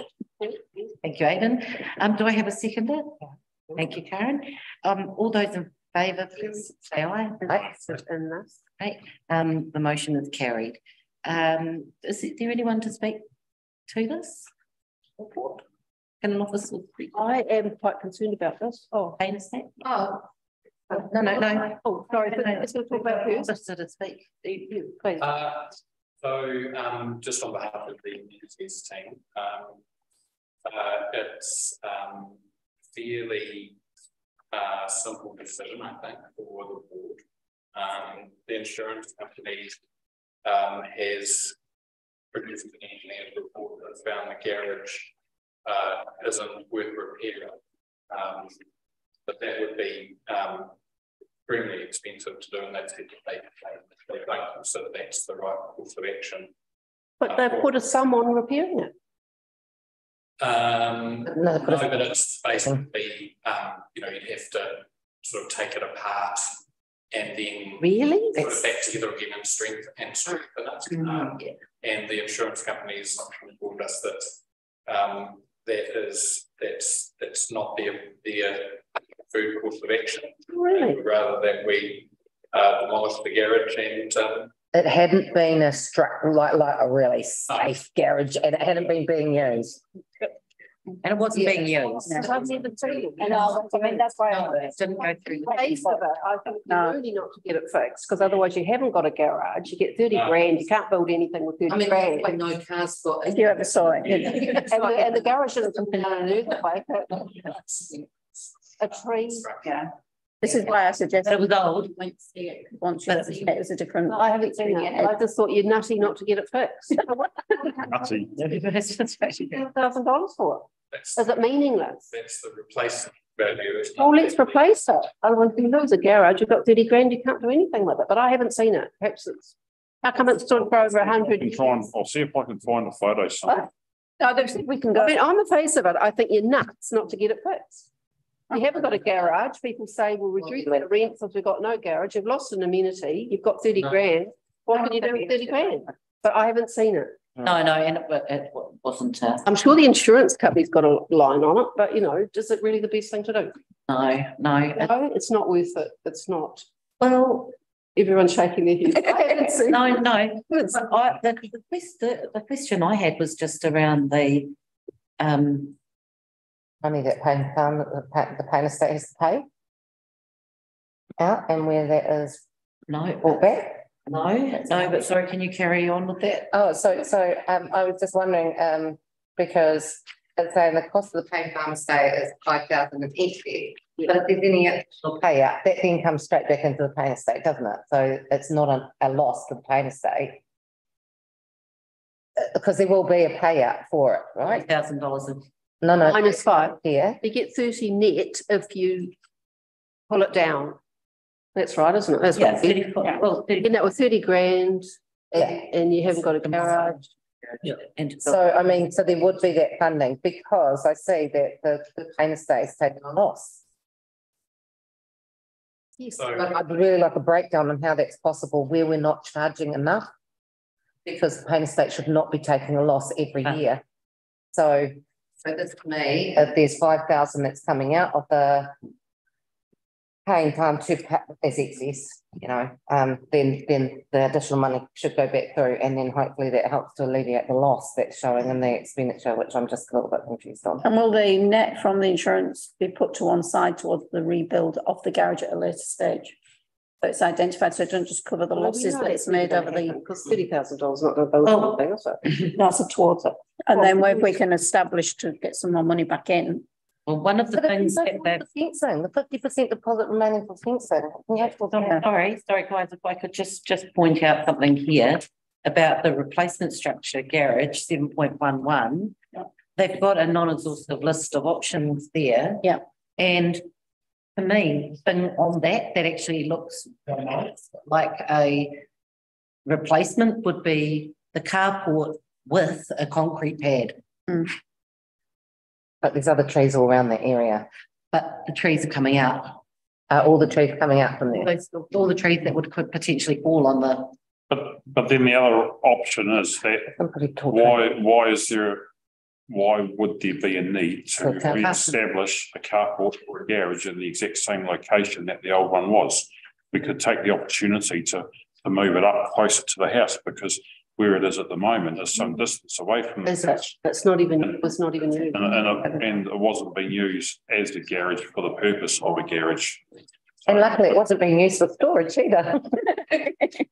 Well, one of the things that I struggled with a little bit last time was that I had been wanting to see if we could use some of that for the community garden right by where that carport. Do you remember that, Aidan? We were saying about how the community garden might be able, there might be sufficient storage and things for them to put the things that they had wanted to do on there, but we weren't allowed to. We weren't allowed to. Pretty leased out Because for the farm. but there's side. Oh, is it the farm site lease? Not the house. Homestead. I can't recall. But yeah, there was discussion. That would have been a good option. Because nice option. Yeah, because we could be right. I think maybe that's what it would be, to look at getting a it's just a standard car garage or whatever closer to the house. Do you think? Is there anything about the house that puts it at the historic? It's not on historic places list. No. But it's It's a character built. it's Character building. I'm looking at the building itself. Yeah. history.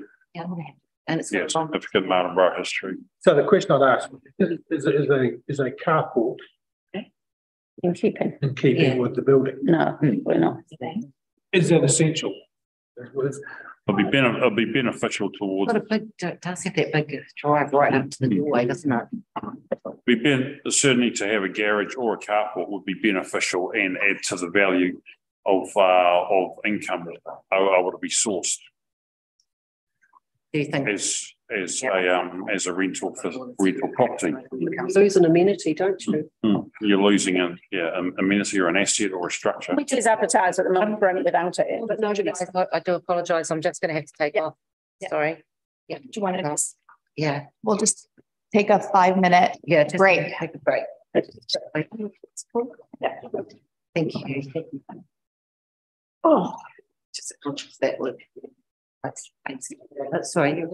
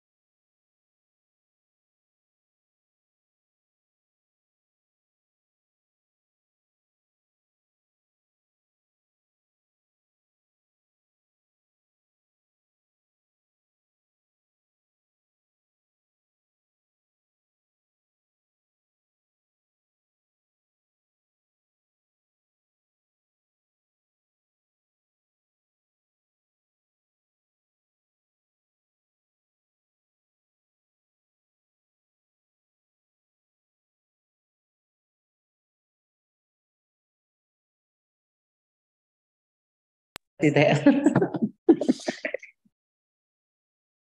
Yeah, it'll just rechange itself now. Because, I mean, it is described as an attractive building. Yeah. I'm just reading it at face value. You take an attractive building, but then everyone says it's not attractive. It's bloody awful. It's not that, it's run down. So it's actually. And it was no maintenance. There was had been no maintenance because the whole of Payne estate had been maintained. It had been. For the last 3 years, or probably for the first 2 years of the 3-year triennium, the community board put a lot of time and effort into getting the homestead and the cottage up to tenantable standard because it had been let go for so long, and the priority. That work was carried out and done, and therefore rental income was able to come back into the Martinborough Community Board. Nothing had been done on that garage to bring that up to standard because that wasn't a priority. And probably for the last 30 years, no maintenance had been done on that garage either. That garage, all the same. Because that garage just wasn't being used as a garage to store cars or motorbikes or anything. It was just there was just the storage for garden refuse or old or pine cones or whatever. Yeah. So if it's unused, unloved, it has no utility. That's an argument. So I think the option of something to replace it, place it more to the homestead and more functional is a good option. Yeah. Go down that path. I mean, so we'd need to ask for them to maybe assess where potentially a better site could be for the. But I think, well, if we're going to have community board members are going to go and have a look, perhaps a decision could be made now. But then, and then the council aren't asking for a decision on what should actually replace this garage, but that can be the next step. But in the meantime, after this meeting, if everyone wants to go and have a visit, well, then they could have a look and see where would be the ideal place for a garage or a carport, closer to the house to be more functional. The tenants. Yeah, good idea. It's a good idea. But you guys did an awesome job at getting that Payne estate driven back to, because I went to the open day when they did the open day, and it just looked. There was a pride back in it. It was nice. Yeah. They did a good job. They did a good job. Yeah. Thank you. Righty. So what am I on the basis that it's useless? We're going to vote to put it down, or I might have to abstain. Yeah, I accept insurance payout. So, do I have a mover then to agree that the original Payne Farm garage be demolished and that an insurance payout in lieu of repair should be accepted? I agree with that. Is there Aidan? Okay. And to note that a decision on the replacement for the Payne Farm homestead garage will be made at a future meeting. Yep. Okay. So we make that decision. Acceptable. Oh, well, I'll abstain because I don't really know what I'm voting for, but will it be a majority? We don't all have to agree with it. No. So and you are allowed to abstain. Broken down old Garrow. Strap yourself. I've never seen. So do I have a so Aidan, you've moved it? Okay. And do I have to second it? And thank you, Storm. Okay, all those in favour? Aye. And Karen has abstained. Yep. Alrighty. Then the motion is carried. Good. And there's a note there that community board members will go and visit. Another visit. Yeah. I'll sort that out. Am I able to ask a question about the financial statement? Yeah, we're just up to that. Sorry, actions item. Yeah. Action items report. Do we? Oh wait, we got this. Do we talk about the Payne Farm? Yeah, no, income and expenditure. There's a Payne Farm expenditure statement as part of the income and expenditure report as well. That could be discussed there. or as part of this, I suppose. Yeah, That's part of the repeats, doesn't it? Repeats, yeah. Yeah. It's a hard one, the rents, like just not. Just that overhead allocation, but that seems to be a whole topic of conversation, doesn't it? That's been going around Yes. for over 3 years. Sure does. What is it? Thank you. It's, I understand it is the fees that council charge Payne Estate for the management. Is that, and so there is the overhead and what's the other costs there as well? But that is very vague, you know, what are the overheads? So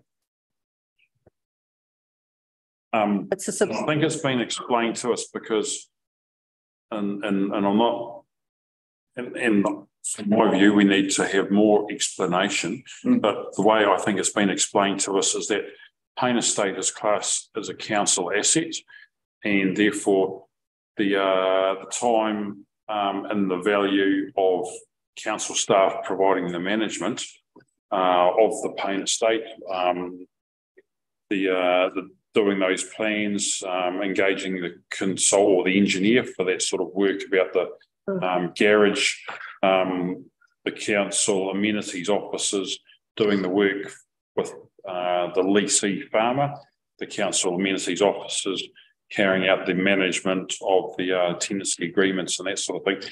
That all comes with a dollar value, and that's set up and set against. Like property management.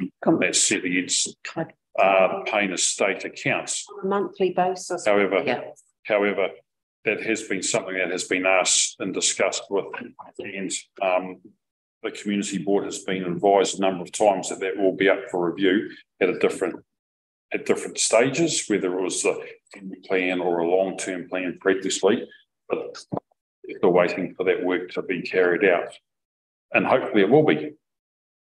And there is a whole sort of thing about it, isn't there, here somewhere? There is an item in the action item. Yeah, and the which is going back. Action item. well, that's actually the next page 63. Page 63, the action item.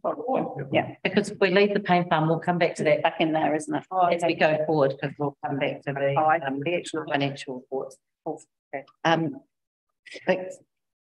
do I have a mover to receive the action items report, page 63?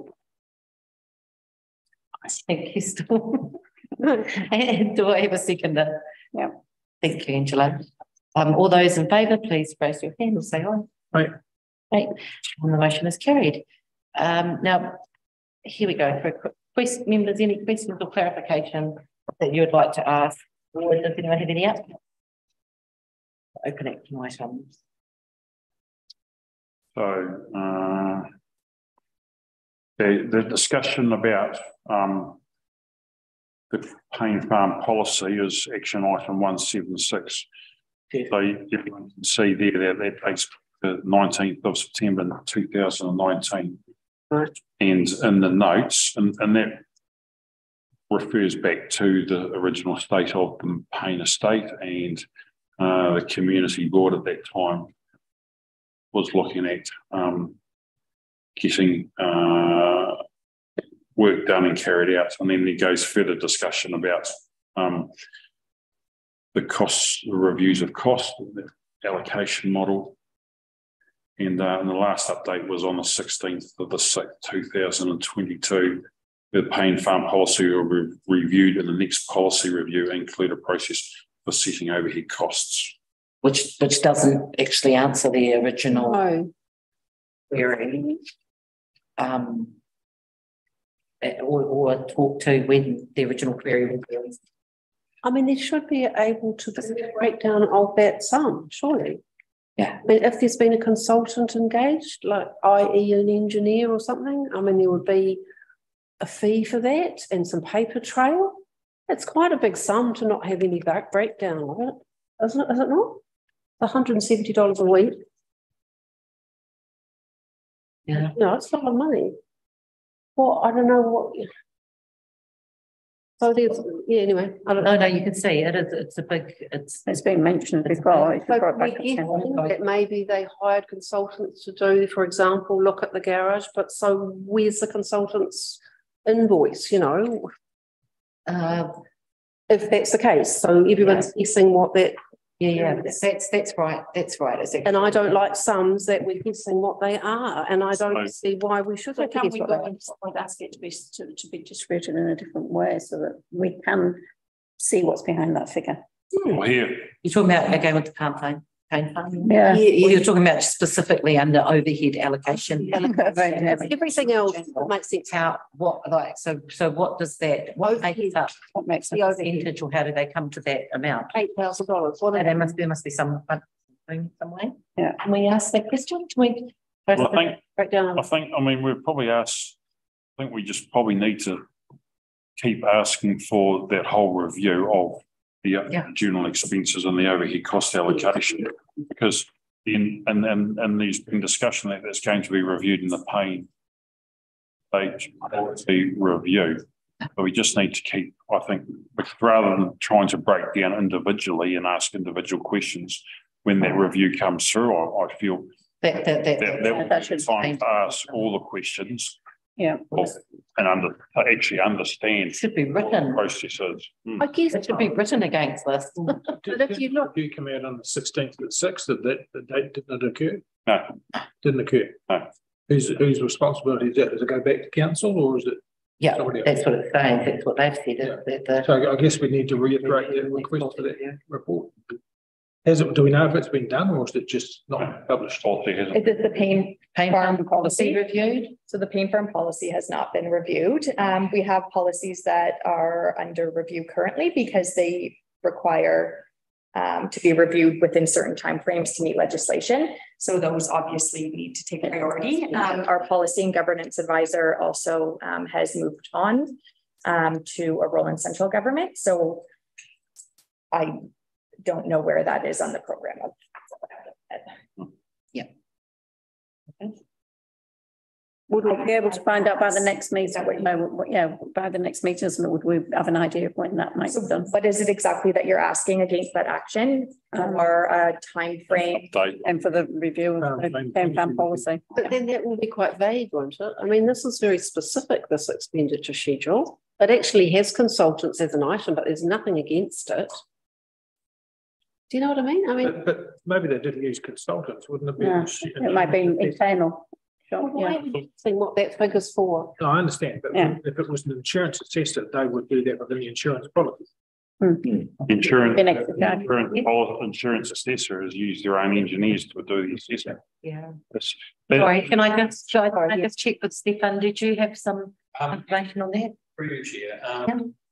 Look, while we're waiting for the paying farm policy to get to the top of the policy review process, because there's a lot of policies going through the process.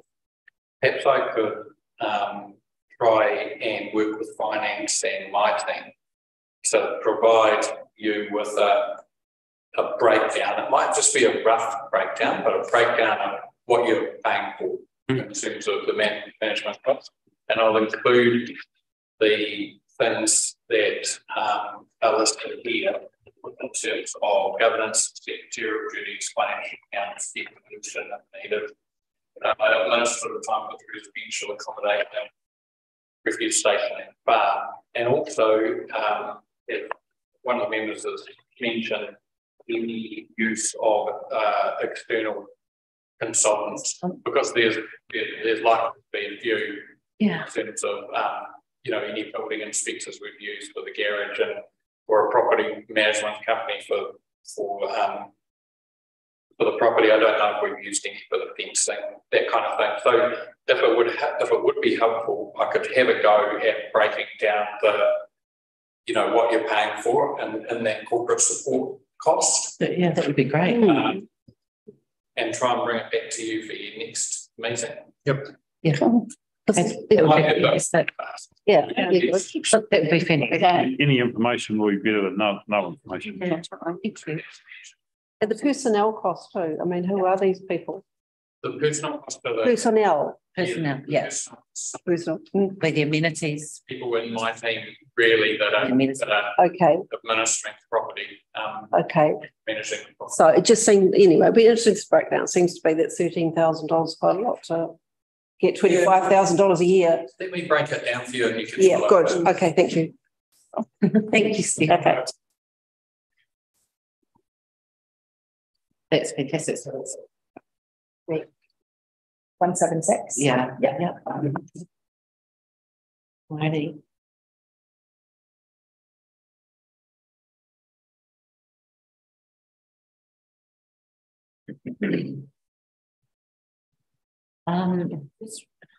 Regarding the Martinborough Tree Group.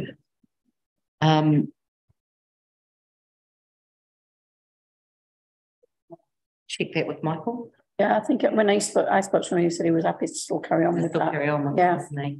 But I'll check and see because it's just maybe, I mean, the Martinborough Tree Group doesn't necessarily have to be, or they plus, don't they? So Michael wants to see if he's willing to lead the tree group.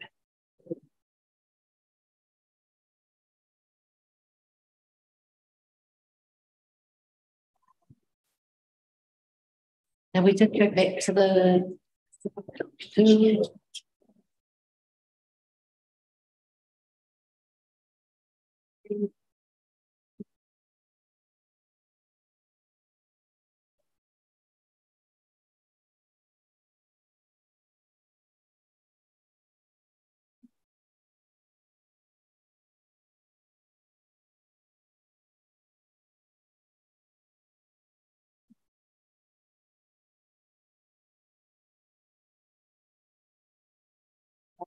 did we just check with them? Did we hear back from the Martinborough Community Garden about their monies?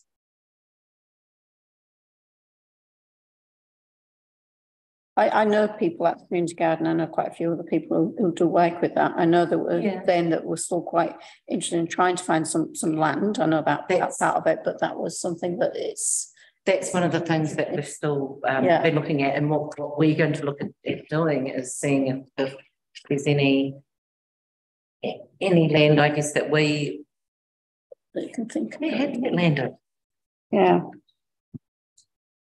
So I know she said that people had been around, which is obviously in there. That there was very little council owned land, but I wondered about just places like the dog park, you know, like that off-leash dog park on Ferry Road. If there was, you know, a portion of land that could be put aside for that, because the community garden is all immovable. Yeah, it's all in those beds.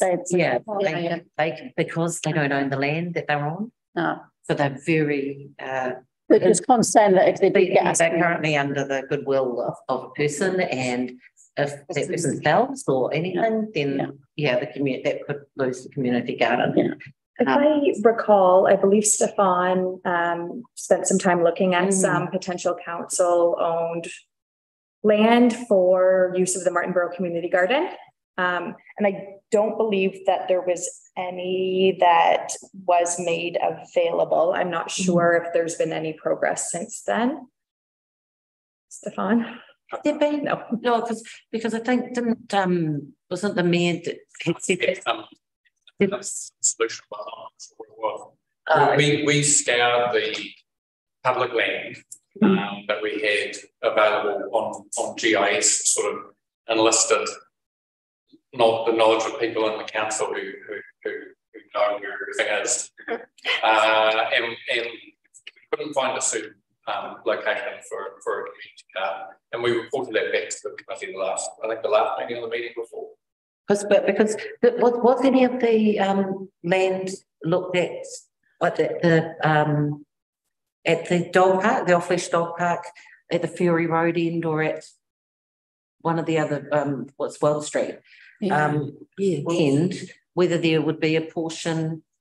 Did we consider using the dog park? Because was part of it, a portion, like just a small. But we didn't consider using existing facilities, you know, like a reserve or a park or the golf course, as a community garden.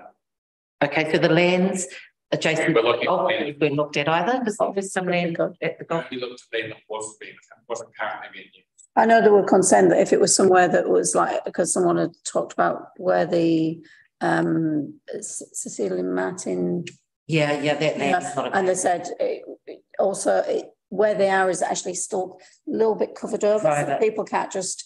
I mean, they don't have a problem with people taking the food, but if it becomes vandalised, it's not the food, it's it's all the other stuff. Yeah. Yeah. So somewhere like the community dog park areas and things probably wouldn't work, but a golf club would. But have a little bit of that. Yeah, because the golf course does have some land unused.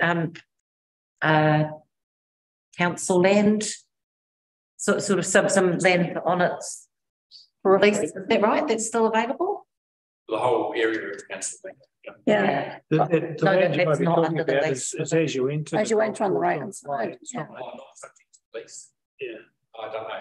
I wonder if it would be worth discussing. But you just got to be careful where the Martinborough residential stops and the council land starts. I don't know quite where there's a demarcation. Where they just the Martinborough estate. They've got land that sort of creeps onto it a A little little bit onto the golf course. Okay, right. Yeah. No, well, they go onto the part of the golf course which is not used. Yeah. I'm sure they'd rather have the community garden there than all the caravans. Yeah. But the ownership must be defined at some point, even if people are informally using it. Well, there has to be. There must be some sort of definition, but I don't know if there's any boundary pegs. Yeah. No, but you can soon get it surveyed. Was that the type of land? Was that I can go back and investigate this again. I guess I've got a question for the board. How do you intend to set your priorities for the year? Like you've just come together as a new team, and you've got a new year in front of you. We're nearly at Christmas. And how are you going to determine where to have an impact and where to spend your energy? And I guess when things like this come up, and there's a lot of to me it appears a little bit fragmented, but there's a lot of things come up that you want to explore and investigate and research. Some of it seems really strong, like the lighting in the square. That seems like something that we know the community really wants. It's a long-standing issue. There's some research behind it, but some of it, like the gardens, how do we know that this is a priority for you, that you really want to push it, and that the community is behind it? And do you know what I mean? Community garden provides fresh vegetables straight into the cafe. I know. So yeah. How do I know what are you going to make any attempt to set your priorities for the year and as a team, and you sort of pursue certain things over others, or is it just going to be whatever comes up? Is there a way that we can have an idea of what council's priorities are and where we can be putting? But that's not what I'm asking with respect, Chair. That's not what I'm asking. The council's priorities are in the annual plan and the long-term plan, and available publicly for anyone who wants to read them. What I'm asking is, representing this community, how do you intend in prioritising your effort? I don't think any of these issues would be in a document like this if they weren't a concern. Okay. Yeah, we don't pluck things out of the air. I mean, they've come and been considered, some of them for years. And I think that's a big thing, is that like with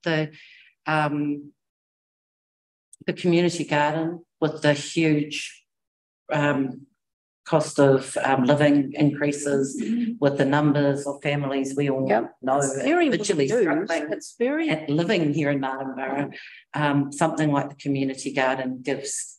I only answer, Chair, because there's been some conversations with the other community boards on where we've issued information, and we've talked about the possibility of the boards consulting and writing a community plan. Yeah. That as a vehicle for canvassing the views of your community and potentially having a plan that would allow prioritisation on certain things through the year. Like one we wrote now. I was curious to know whether that was an approach that would find favour with you, or whether you would be just receiving and then making decisions on the different things that you receive as a team. Okay. So I think the big thing is that we will be setting our priorities and doing the same plans as everybody else. Yeah, that's my understanding. That's something that we're supported by council to do. That's right. Should you guys help? We're supported by council to write a community plan. We've been asked to do. We could maybe set up some time to discuss sort of what that process might look like. We had a meeting this week and met with some of the community boards and sort of had a bit of a conversation around what is a community plan, how could that look? There was a lot of talk about time management and how, you know, you only have a certain amount of time. And so how can you best use your time to advocate for the community? And is it sort of picking up bits and pieces that you hear from one member of the community, or is it sort of engaging with the community as a whole and then prioritizing some items? And very well, the community garden might be top on the priority list, but then you can give some direction to us in terms of, okay, what do you need to look at that, whether it's a submission to the annual plan or the long-term plan to prioritize funding for the development of a community garden, whether it's looking for some potential locations and exploring avenues that we haven't already explored. But then that gives us as officers some direction in terms of what the priorities of the community are.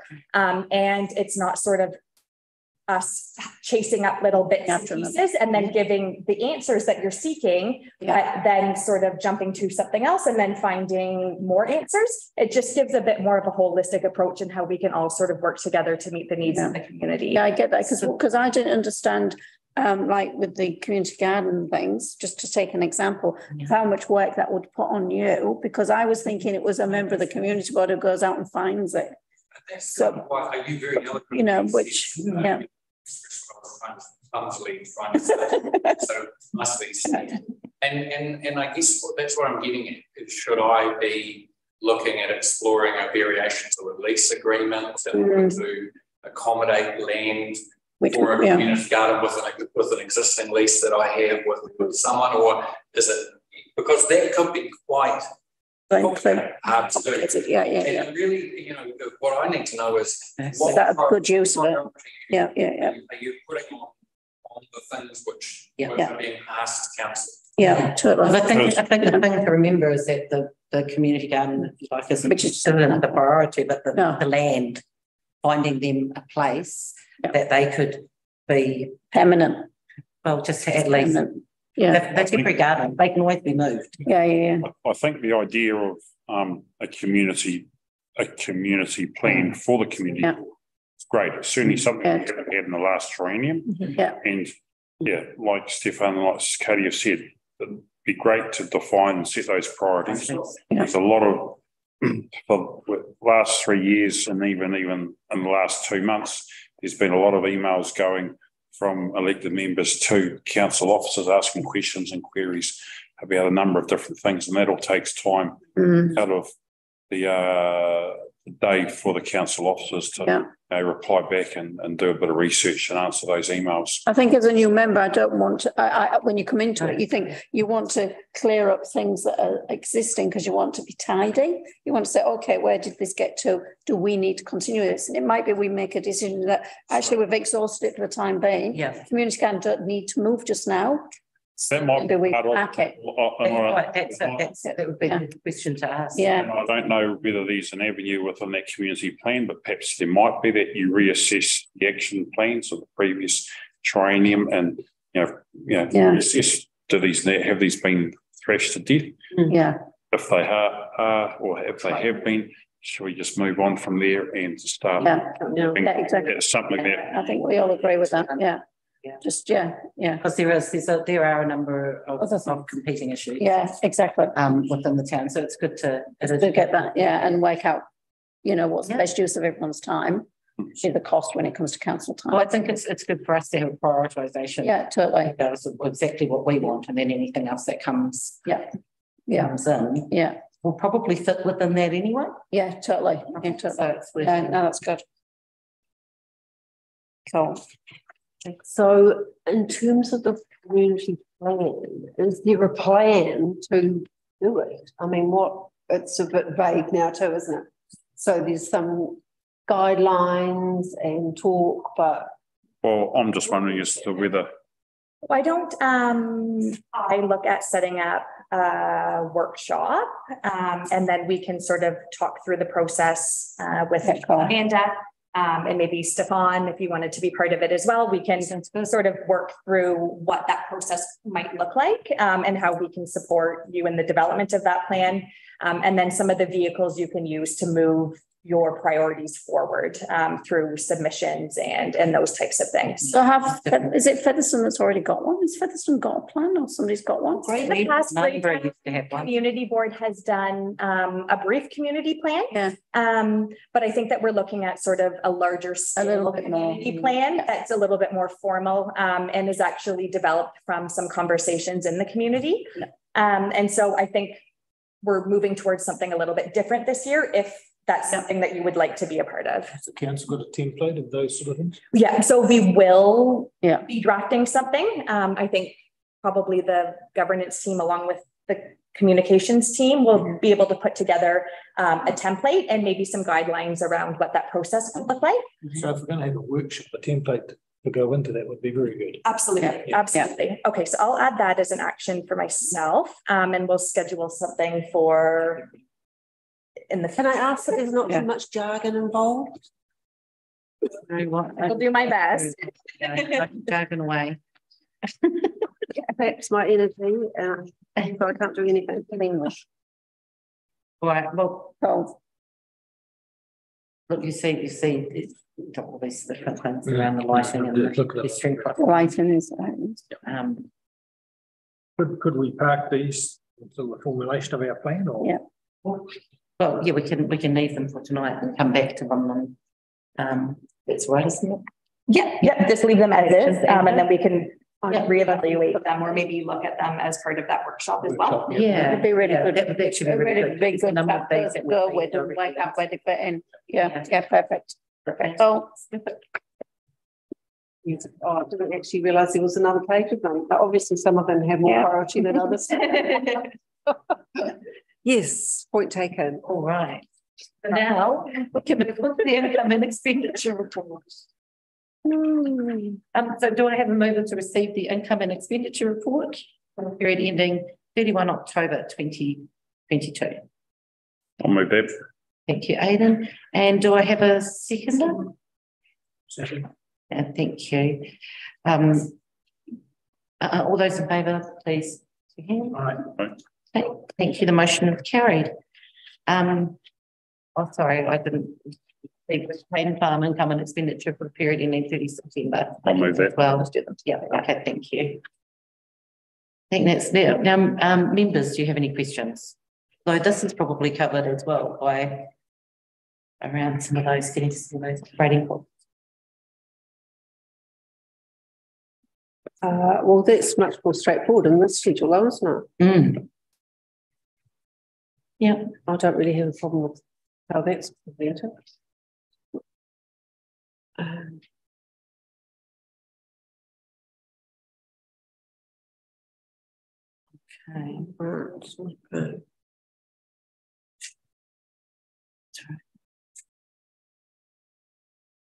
okay.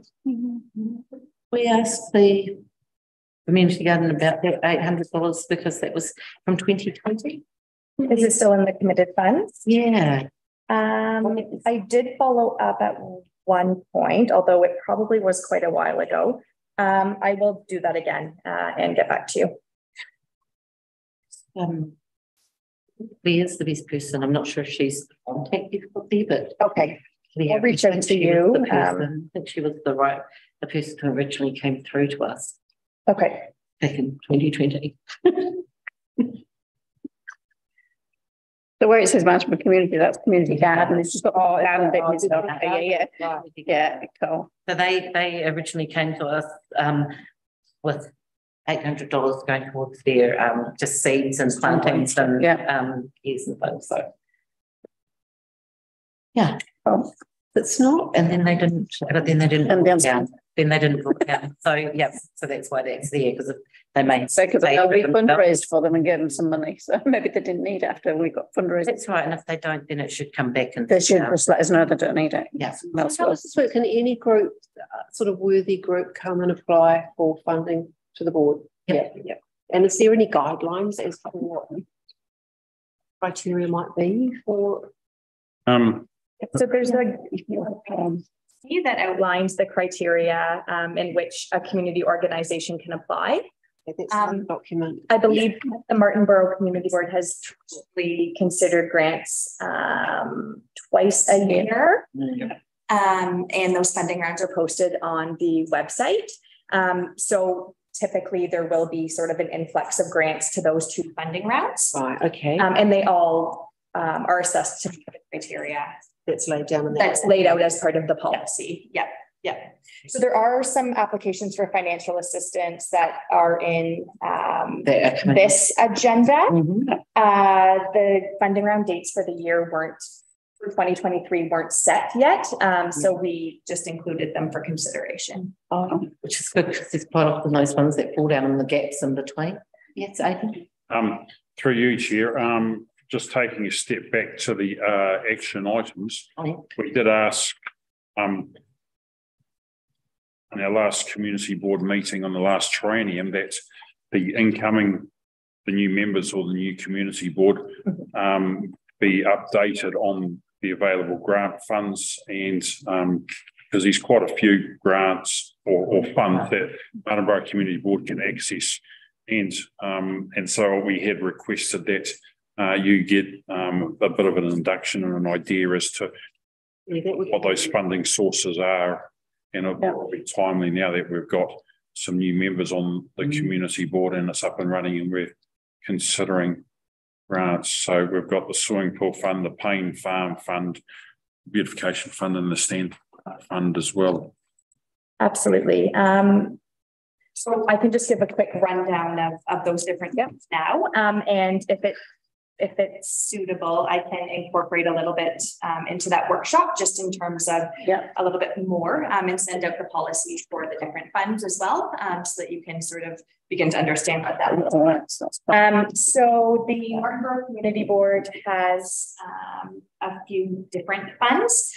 So all of the community boards have an allocated grant fund as well as an allocated beautification fund. I think we're hoping to look at that fund more as a community well-being fund or something along those lines, but that's sort of in process. The other fund that's unique to the Martinborough Community Board would be the swimming pool fund. My understanding is that that fund was given to the Martinborough Community Board when the swim club in Martinborough closed.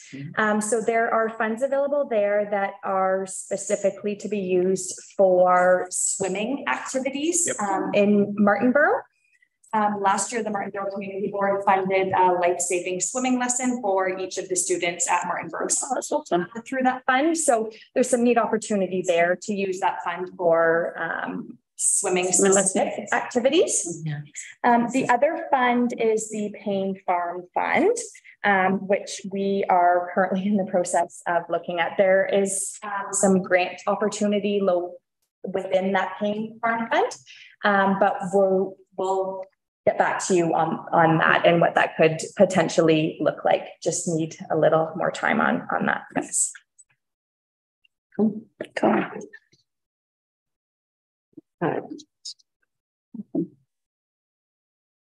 But yeah, because that is the one thing, because even though that says grants, that this actually encompasses types of grants. Is it all together in the committed funds there? Oh, I think it usually is split out. So it's 15,268 in the swimming pool club and the swimming funds. Yeah.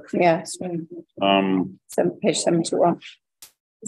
Beautification fund, 23,900. Beautification, and then grants is on the other side there. Oh, So do they get added to those sums, or are they, so the swimming pool fund won't, because that was from the. Right, so some of them are a one-off, like the swimming pool fund. Unfortunately, once those funds have been allocated, there are no more. The other funds are allocated through the long-term plan. Okay. And so those will be reviewed, but there is an annual sum that goes towards those allocations. Just maybe me, but some of the on page 70 doesn't add up in the numbers. oh, Sorry, what's that? 7,500. That's 1,000. The numbers don't add up to the final sum we've got of 23,929. For what grant is it? Sorry. This is under the community board, the Beautification. Oh, so that's separated, is it? Yes, I think so. Isn't it? So I'm not sure. I should total income. You've got total. That's committed fund for the minor. 3,9. Is that the summation of these numbers here? Or is it So at the top, it's the Annual plan allocation. Yep. And then down below, there's $1,000 has been, so that hasn't been uplifted yet.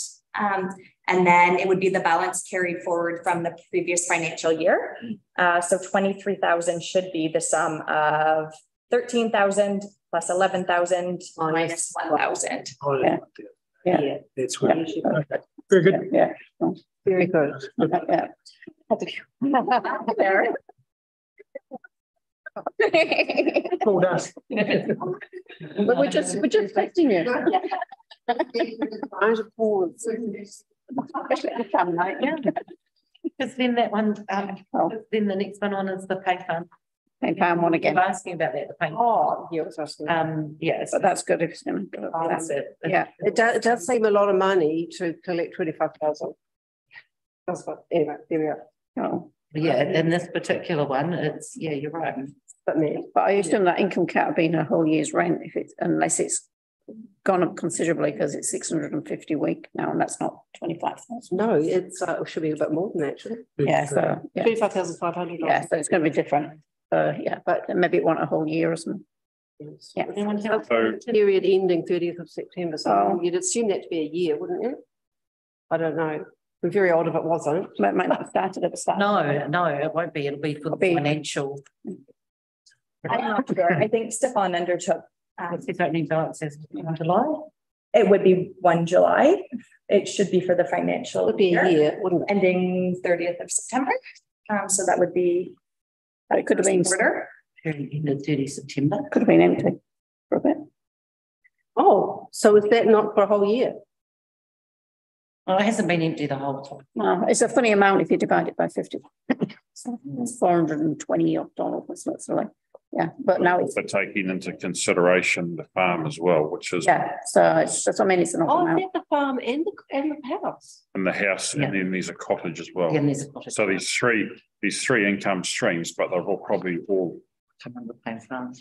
combined just under. But actually would be income. separate for the. No, it's only separate $25,000 a year round figures for all of that. But there has been costs going out. Yeah, but this is rent Just received. income. Right. It's income. Yeah, no. So that rent received isn't for the year. Oh, That 25,000. And it does say it's shown as information sensitive as tenants could be included in the public excluded report requested. oh, so it's only for a part period of it all. Well, we don't know. Yeah. Well, that's a very weird sort of financial aspect, given. Isn't it? That's I'm not sure. I can ask the finance team. Yeah, that's not my. that's definitely wrong then for the amount of income. Yeah. So it'll just be for the period, probably for the 1st of July to the 30th of September. Yeah. Once again, why are we guessing? Oh, 1st of July, it does say opening balance. Yeah. But that's accumulated funds, But it's still paid the deal. financial performance. We probably just need Okay. more. We could Break it down so we understand. we could probably just ask some questions probably offline, and we just Yeah.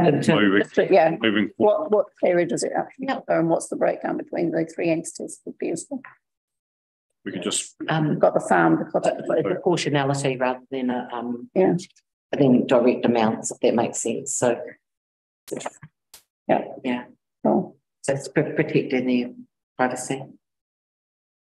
Okay. Yeah, yeah. So we up to grants? Yeah, so we're now up to our financial. There are no tenants. People. Great. So, do I have a mover to receive the financial assistance report? Thank you, Aidan. And do I have a second? All those in favour, please say aye. Aye. Motion is carried. Members, any questions?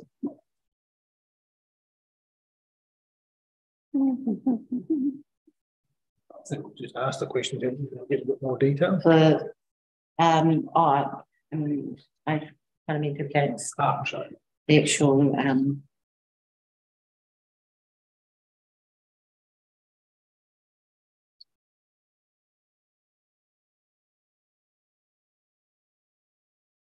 oh.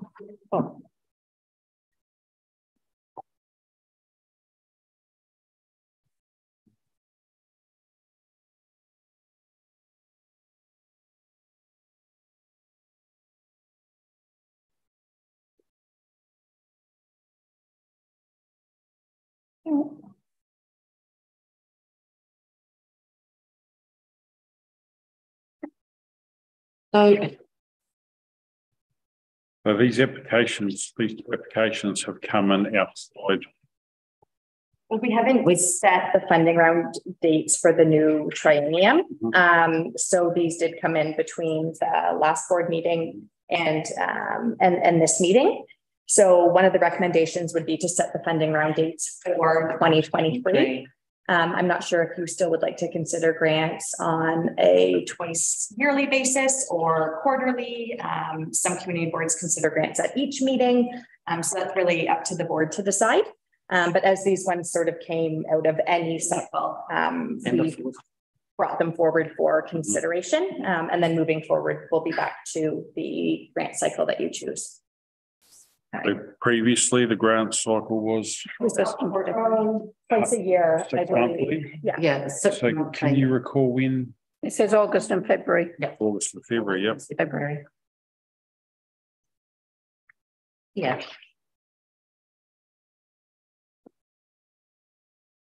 What's the next one?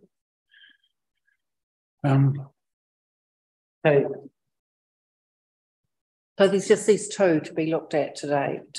Yeah. The netball club. So did you find twice a year works well, doing it August and February, or is quarterly easier for the ones that slip through the net if we do it twice a year? Would there be less to consider We were always able to take them in between anyway? Urgent ones, weren't we? So any out of cycle grant applications would go through the chairperson. Yeah. So at the chair discretion, they could be added if there was a reason why they couldn't wait for the next funding round. So there's no reason not to stick to August and February? I think certainly, no, I think that worked really well, breaking it up in half. However, just looking at these applications, the netball club application, I think I'm wondering as to whether we could take it half a portion, half the grant funding. Yeah. I'm just wondering as to whether we could perhaps that until February. But the application from Charlotte. Yeah. For Christmas. I was wondering as to whether we consider that tonight. We can't defer Christmas, can we? No, that's right. It would be a real bridge. I actually agree with that, because I was just wondering when do the netball people need it for? Well, they're saying that they're looking for $3,000 under half of the total cost for the uniform. I'm saying that. And it's more important training for briefings. When I looked at like I said, there's a lot we don't know from the application. That's it. Because we don't know if they've got funding, if they've funded the rest of it, how they've funded it, if it's fundraising, how many children are going to get uniforms from it, is other hoodies essentials if we're just trying to play sport. There's lots around it, and it did seem like a large amount to be asking for. Yeah.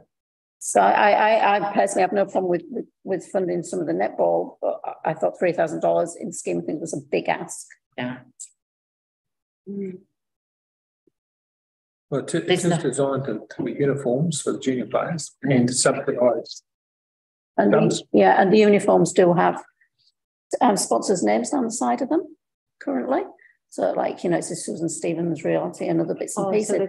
So they do actually on have the current ones. That was one of the questions I would have liked to have been able to ask if they'd have been here. Do you have sponsorships on your uniforms? Because if you do, yeah, we probably really, it's a different funding. Yeah, I believe, you know, so it's the information we don't know from this, whether we could we perhaps defer and put this back to February community board meeting. Yes. Where our you know, if you want to go and carry on that 6 monthly grant funding process, but also ask them that we're going to defer it to then and ask them if they'd like to come along to speak in support of their funding application. And those questions. And if you've got questions now, well then perhaps you could. I don't know whether this is feasible, whether we could put some of those questions to them when we communicate with them and so that they know and have some answers and some information prepared to come back. Yeah. That should be in a timely manner for the requirement as well. Yeah. Look, is everybody happy then for February and August? Yes. Yep. They said they did well. Before that, you know, you think all the community boards were working on just as they appeared, but ones like this pop up and they ask for everything. Yeah, and it could clear you out, and then nothing. Yeah. So that's why we moved. If you've got a few together, you can actually compare and work out where the money's going to go. Yeah, we're going to be postponed for one meeting. Yeah, February. Yeah, yeah. Definitely think we'll do that. Yeah. So do we need to make a resolution to defer this one? Yeah, you can just do it as part of this. So you can so everyone receive the financial assistance report, defer the application from the Martinborough Netball Club to support junior uniforms, and request that they come to speak at the February funding round. And then decide about the Christmas event. And then set funding round dates for the Martinborough Community Board for February and August of 2023. So how do we communicate it? I will do that. Yeah. So I'll reach out and ask that they come to speak at that meeting and let them know that you've just deferred it to the February.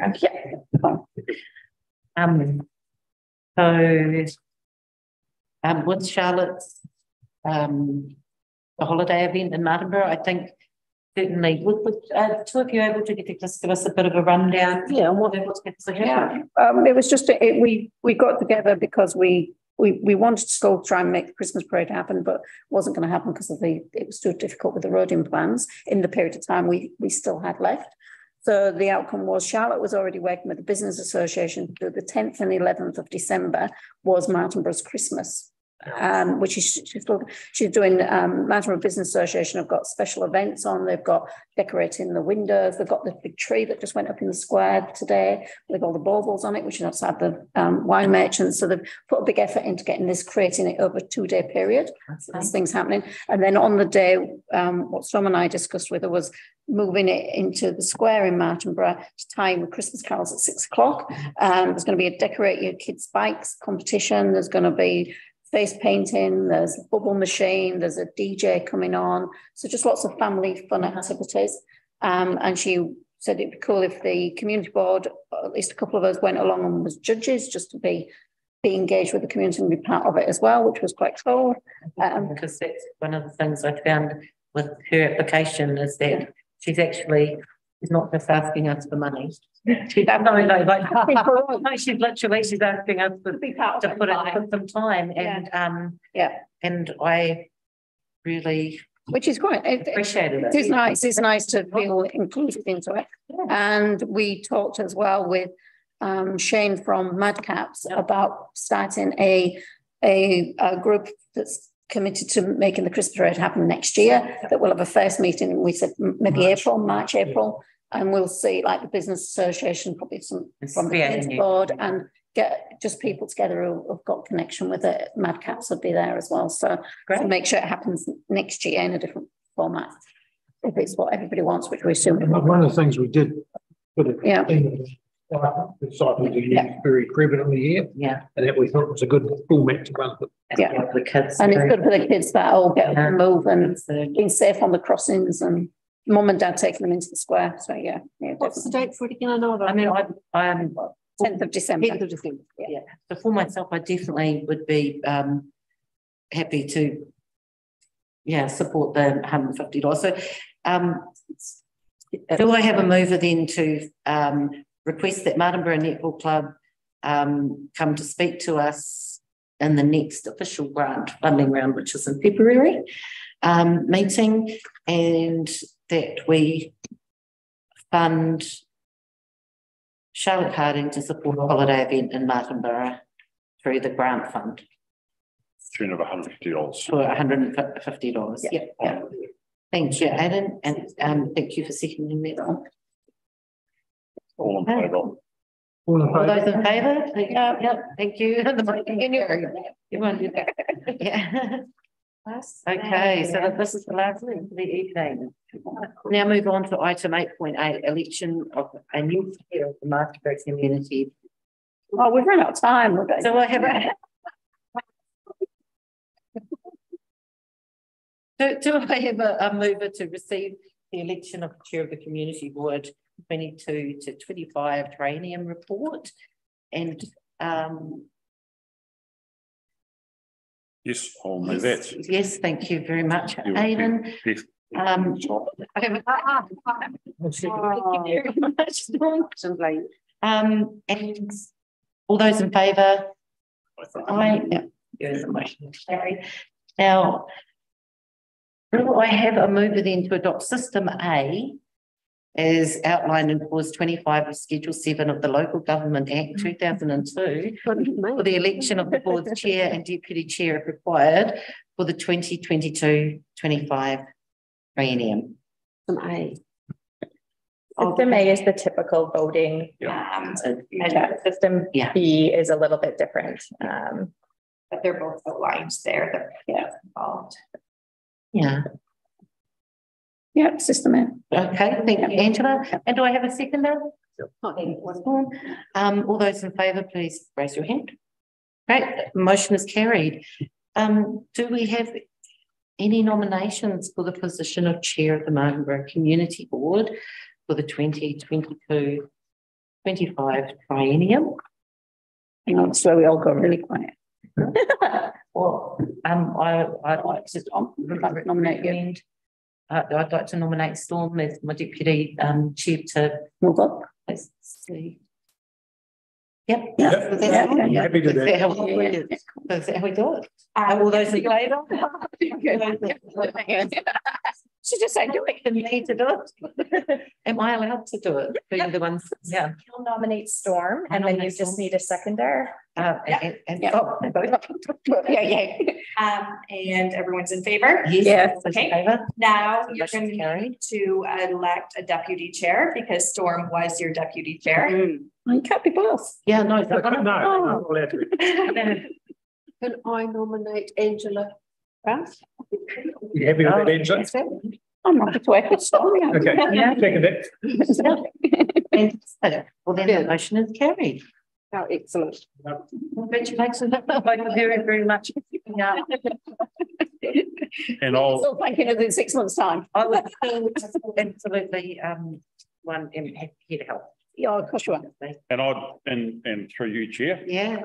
I would just like to, on behalf of myself, the community board and the whole community, thank you for the last 3 years that you have held and carried the role of chair of the Martinborough Community Board.